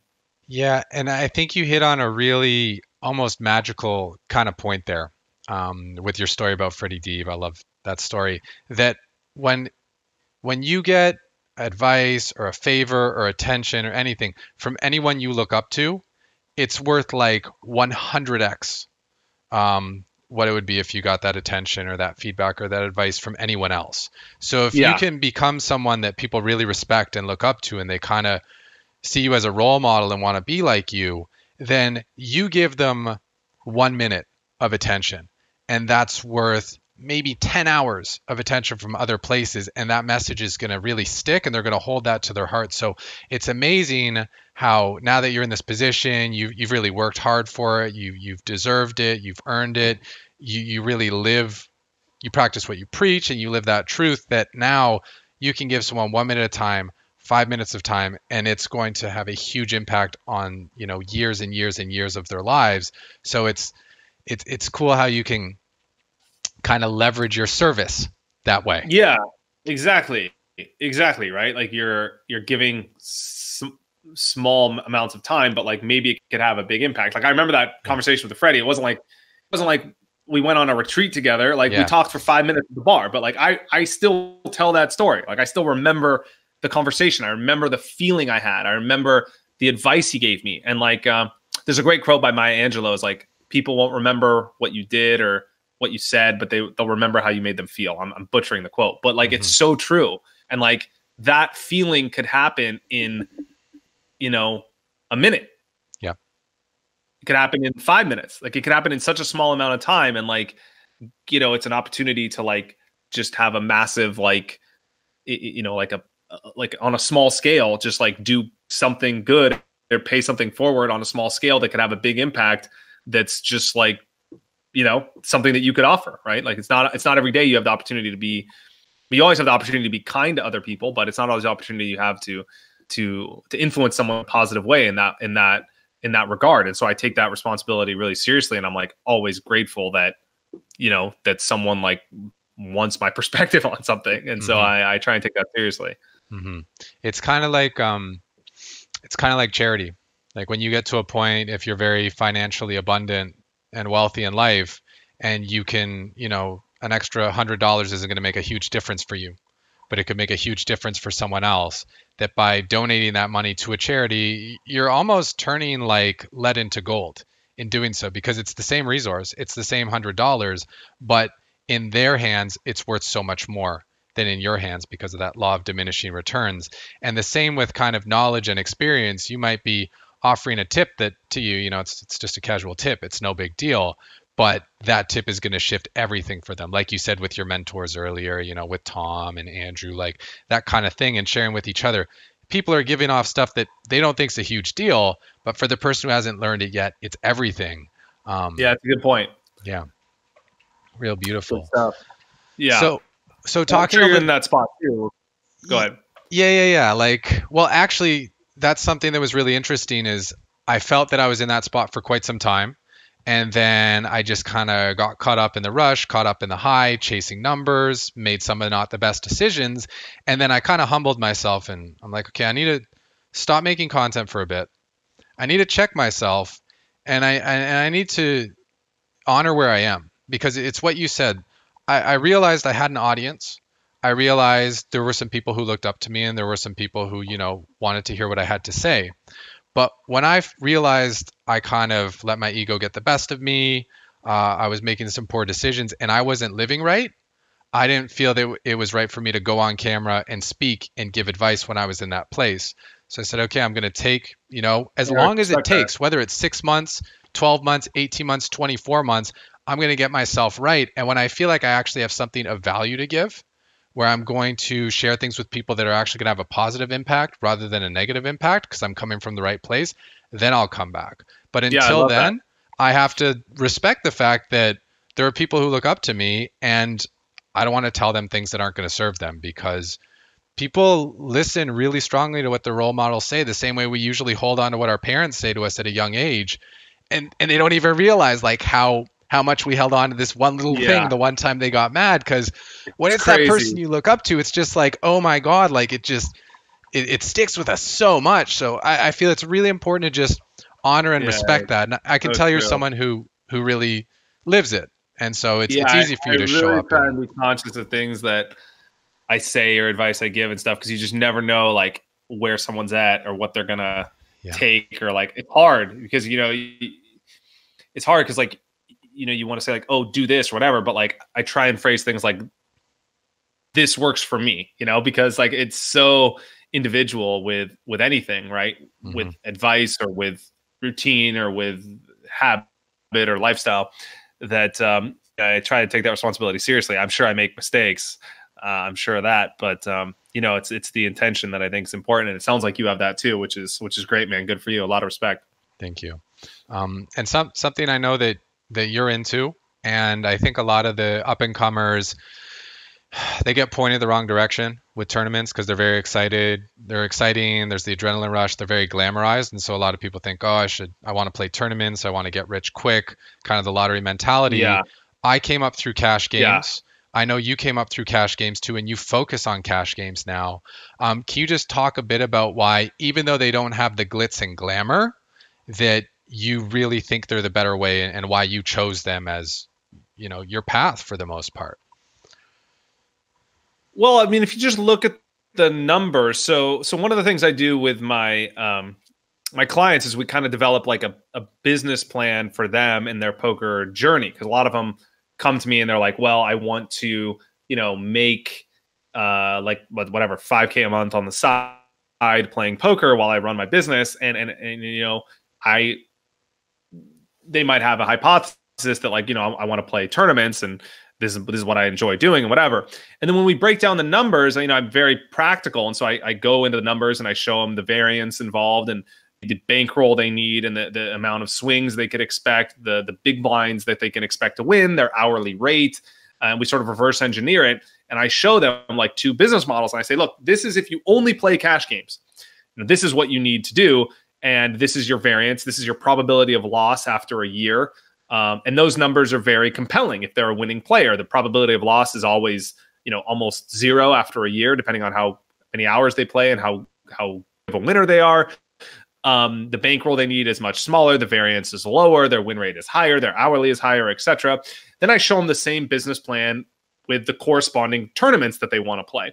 And the variance is 5 times higher. The bankroll they need is bigger. The hourly is smaller. The probability of winning is smaller. Everything is just objectively a lot worse, like exponentially worse, not like slightly worse. We're talking about like extremely worse. And so when you see the numbers on paper, anyone that is focused on the numbers and the business and making it a lifestyle is always, my experience, almost always drawn to cash games because of the math. And then they just allow you to succeed in that way. And poker is already, look, we're already talking about something that is gambling. There's a ton of variance.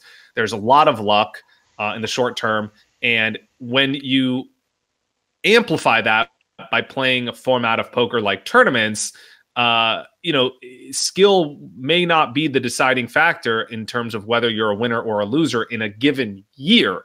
Mm-hmm. Okay, so a given year. And most people, when they see those numbers, and we talk about, I'm very strict about them allocating money segregated in a separate bank account to poker that's non lifestyle related and that is completely discretionary. And most people, that come to me that want to work with me, that they're serious about doing this, they have lofty financial goals. They want to dedicate, 10, 20, 50,000 to poker. And they see where that, these people are, successful businessmen, they're investors, they do well in their business and their lives. They see where the 50K is potentially going to end up in a tournament business plan, or they see where it's going to end up in a cash game business plan. They're much more compelled by those sorts of things. And that's what I teach now based on, my experience of what I've learned over the past 15 years in doing this. And again, teaching it has made it so much more obvious to me than it was when I knew it sort of intuitively growing up in poker, where I didn't have these resources and I didn't go through it as methodically, but then forcing myself to do it for others and helped me get better at doing it myself and really creating my own sort of business plan out of necessity when I started playing a lot of the higher stakes cash games in Macau, where I was like, needing to be more cognizant of, where the risk involved, and then coupling that with, the high stakes tournaments. I was playing the 100Ks for a year or two around different places around the world, and in Monaco, Barcelona, St. Kitts, and just really going through the numbers and realizing like, wow, I always win in cash games, and tournaments is a little bit more of lottery where two of the numbers. It's just so much more compelling. Not to say there isn't edge in tournaments, right? Your EV is still high. It's just your variance is so high that the time you need to, sort of guarantee you're going to be a winner or outlast the variance is just too high for most players that are recreational, and even a lot of professionals, because they have to, that money is practical for them. They have to pay bills with it, or they have, they want to make investments with it, or they want to use it for something. And so that's, it's basically, it comes down to the numbers, which is why I think cash games are just so compelling for professionals. Yeah, I agree. And a couple other things I really like about cash games is when you're playing a cash game, you're in full control. You choose when you start, you choose when you stop. If you're feeling off that day, you can quit early in the session. You can eat when you want to. You can choose what stakes you're playing that day, move up and down accordingly, choose the table you want, choose the seat you want. There are so many things that you have control over that impact your win rate greatly. Whereas tournaments, you're basically signing everything over to whoever's running the event. You're adhering to their schedule, which might vary each day, what time you finish playing, what time you take your dinner break. You have no idea what table you're going to get seated on, whether it's going to be a good table draw or a bad one. And you have to play higher stakes as the day goes on. So you're going to get more tired, and the stakes are going to get higher, and you're going to feel more pressure. And it's really just hilarious how they have this structure where the stakes get higher. So your adrenaline gets taken to the max at the end of the day, and then you're expected to be able to go to bed and wake up on very little sleep to play the next day. Like it's just a format that makes everyone undergoes the same thing. So I mean, it is sort of fair. And I understand the lure of tournaments.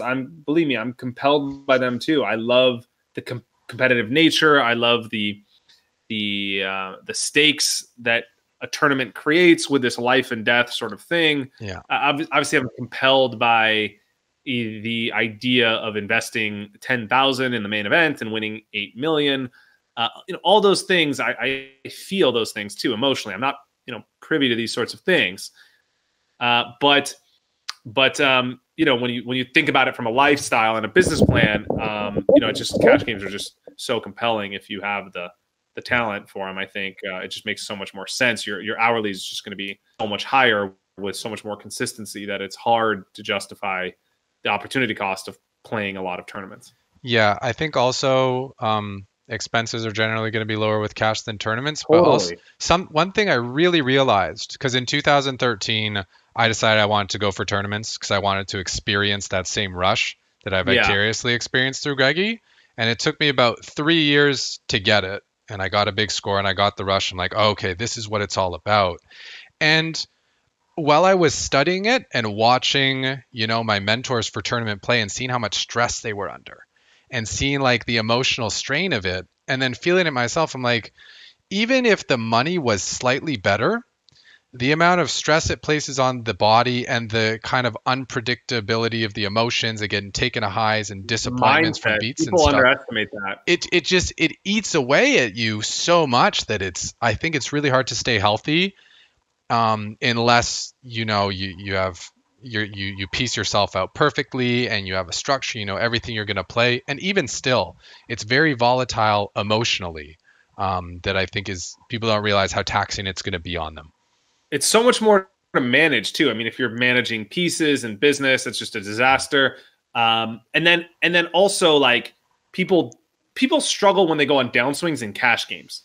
Yeah. But like the amount of stress you're going to place on yourself by going on downswings in tournaments is like 10x that, Mm-hmm. And it's just like people underestimate their ability to play well while losing.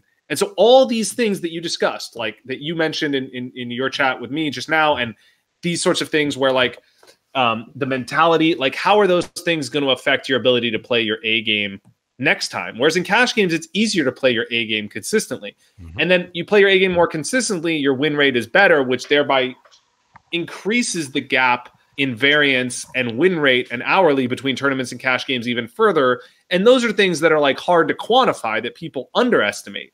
And so all these things just compound to make, I think, cash games just a clear choice for a long-term poker strategy.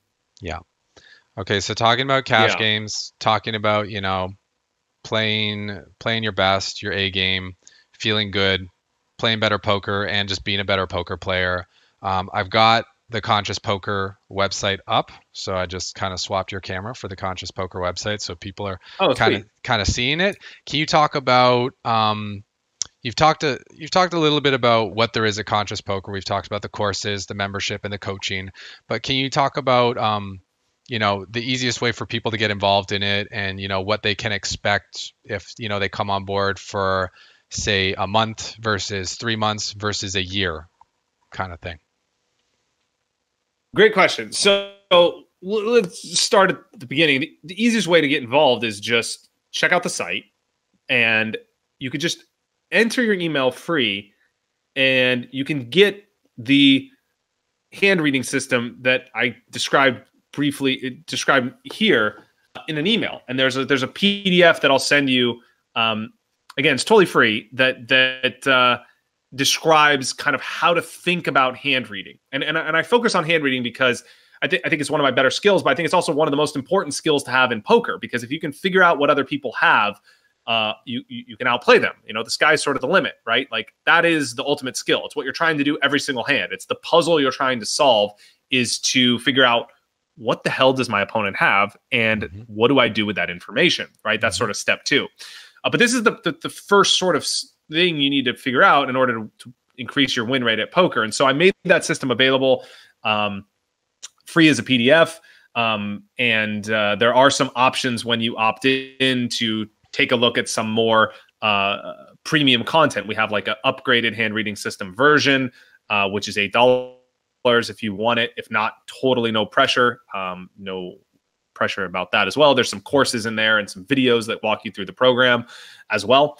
And then obviously we have a blog that's totally free, where I produce some 10-page blog content about a subject. So there's one about bet sizing strategy, which is what I believe is like the best piece of free content about that subject. It's like literally a 10-page blog post about everything you need to know about bet sizing strategy, or mastering the heart of hand reading, the post I told you about before with my process, or just cash game poker strategy or tournament poker strategy.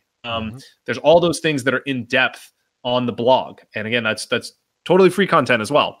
So check those things out. And then like the membership is meant to be taken linear. So there are courses when you join the membership that you take in order. And you'll start with Mastering Poker Math, where you'll take a course on all the things poker math related. And then after that, there's Hand Reading Foundation, which really goes over that 4-step process in detail about all the things you need to know about hand reading, and like walks you through exactly how to implement that. And then there's a library of videos where there's like 90 or 100 videos that are broken down by category. And it's really useful because there's like a little filtering system. So let's say you're like, oh, I really want to work on 3-betting strategy. You just click the drop-down menu and click on 3-bet, and you can sort by all the videos that talk about 3-betting strategy. And then some of the videos have worksheets too to help you kind of implement what you learned as well. And so in the videos, they're more in depth than the YouTube videos, where I go into, you know, Poker Cruncher, and I walk you through the lab of like EV and those sorts of things that I don't really have time to talk about, or they're not really formatted correctly for YouTube. They're much more in depth. And I would say in the membership, we have some great testimonials and feedback from people that have joined and that have seen great results. And I mean, the way I think about it is like, you know, the membership is there's a free trial, first of all. So you have no risk. You just try it out for free for 14 days.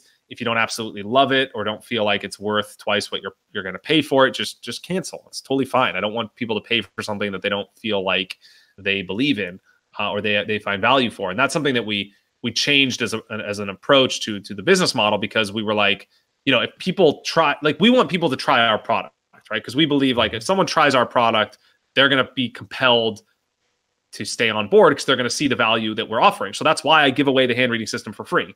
That's why we have a blog and YouTube and all these things, because it's like if people see content and the free content is helping them, then they're going to be like, oh, well, it's a no-brainer to pay for this paid content that is structured in that way. And the way I think about it, our membership is $49 a month. If you make, one good decision, let's say you play, 1-3 no limit. If you make, one good decision in a month because of something you learned, then the content's going to pay for itself, even twofold, right? I mean, $100 is not that much at 1-3. You could win, 2,000-3,000 a month in that game, 5,000. So, if you make one good decision, you're going to double the amount of money you're investing in the program. It just feels like a no-brainer, and we wanted to structure it that way so that it just was a worthwhile purchase for anyone that was serious about poker. And so we always try to make sure they're getting twice what they're paying, and that's one of the goals that we have as a brand. So that's a little bit more about how to get involved. Obviously, for me personally, I'm like very responsive to everyone. I always look for feedback and how to improve things. So you can always just hit the contact page and send me an email that goes directly to me. I read all my email. So if you want to contact me about anything through Conscious Poker, that's a great way to get in touch, or just on social as well. Yeah. Okay, cool, man. I got to tell you, your new site looks really good, man. Thank you. It looks really good. I remember the first iteration and the second and the third, and this one, like, props to the team, pass on props to the whole team, dude. Everything looks really, really good. Well done. Thank you. We got some A players working with us. All the graphics are original. Great graphic designer. I worked closely with the web designer to help out. My wife she's great at design, and she did all like the intuition of the layout. We actually just redid the membership in March, and it's like the layout is incredible. It's like so intuitive. There's just like these neat little drop down menus where you can sort by like cash game or tournaments, or pre-flop strategy or post-flop strategy or whatever you want to learn. There's hashtags, so you can click on a hashtag and all the videos with that subject will populate. There's recommended videos based on your watching preferences. There's some really cool stuff in there to just make your user experience very intuitive and valuable. So thank you for that. But that's something we put a lot of attention into as well. Yeah, I can also see now why you didn't rush to bring other people on board, because by the sounds of it, you kind of didn't need to.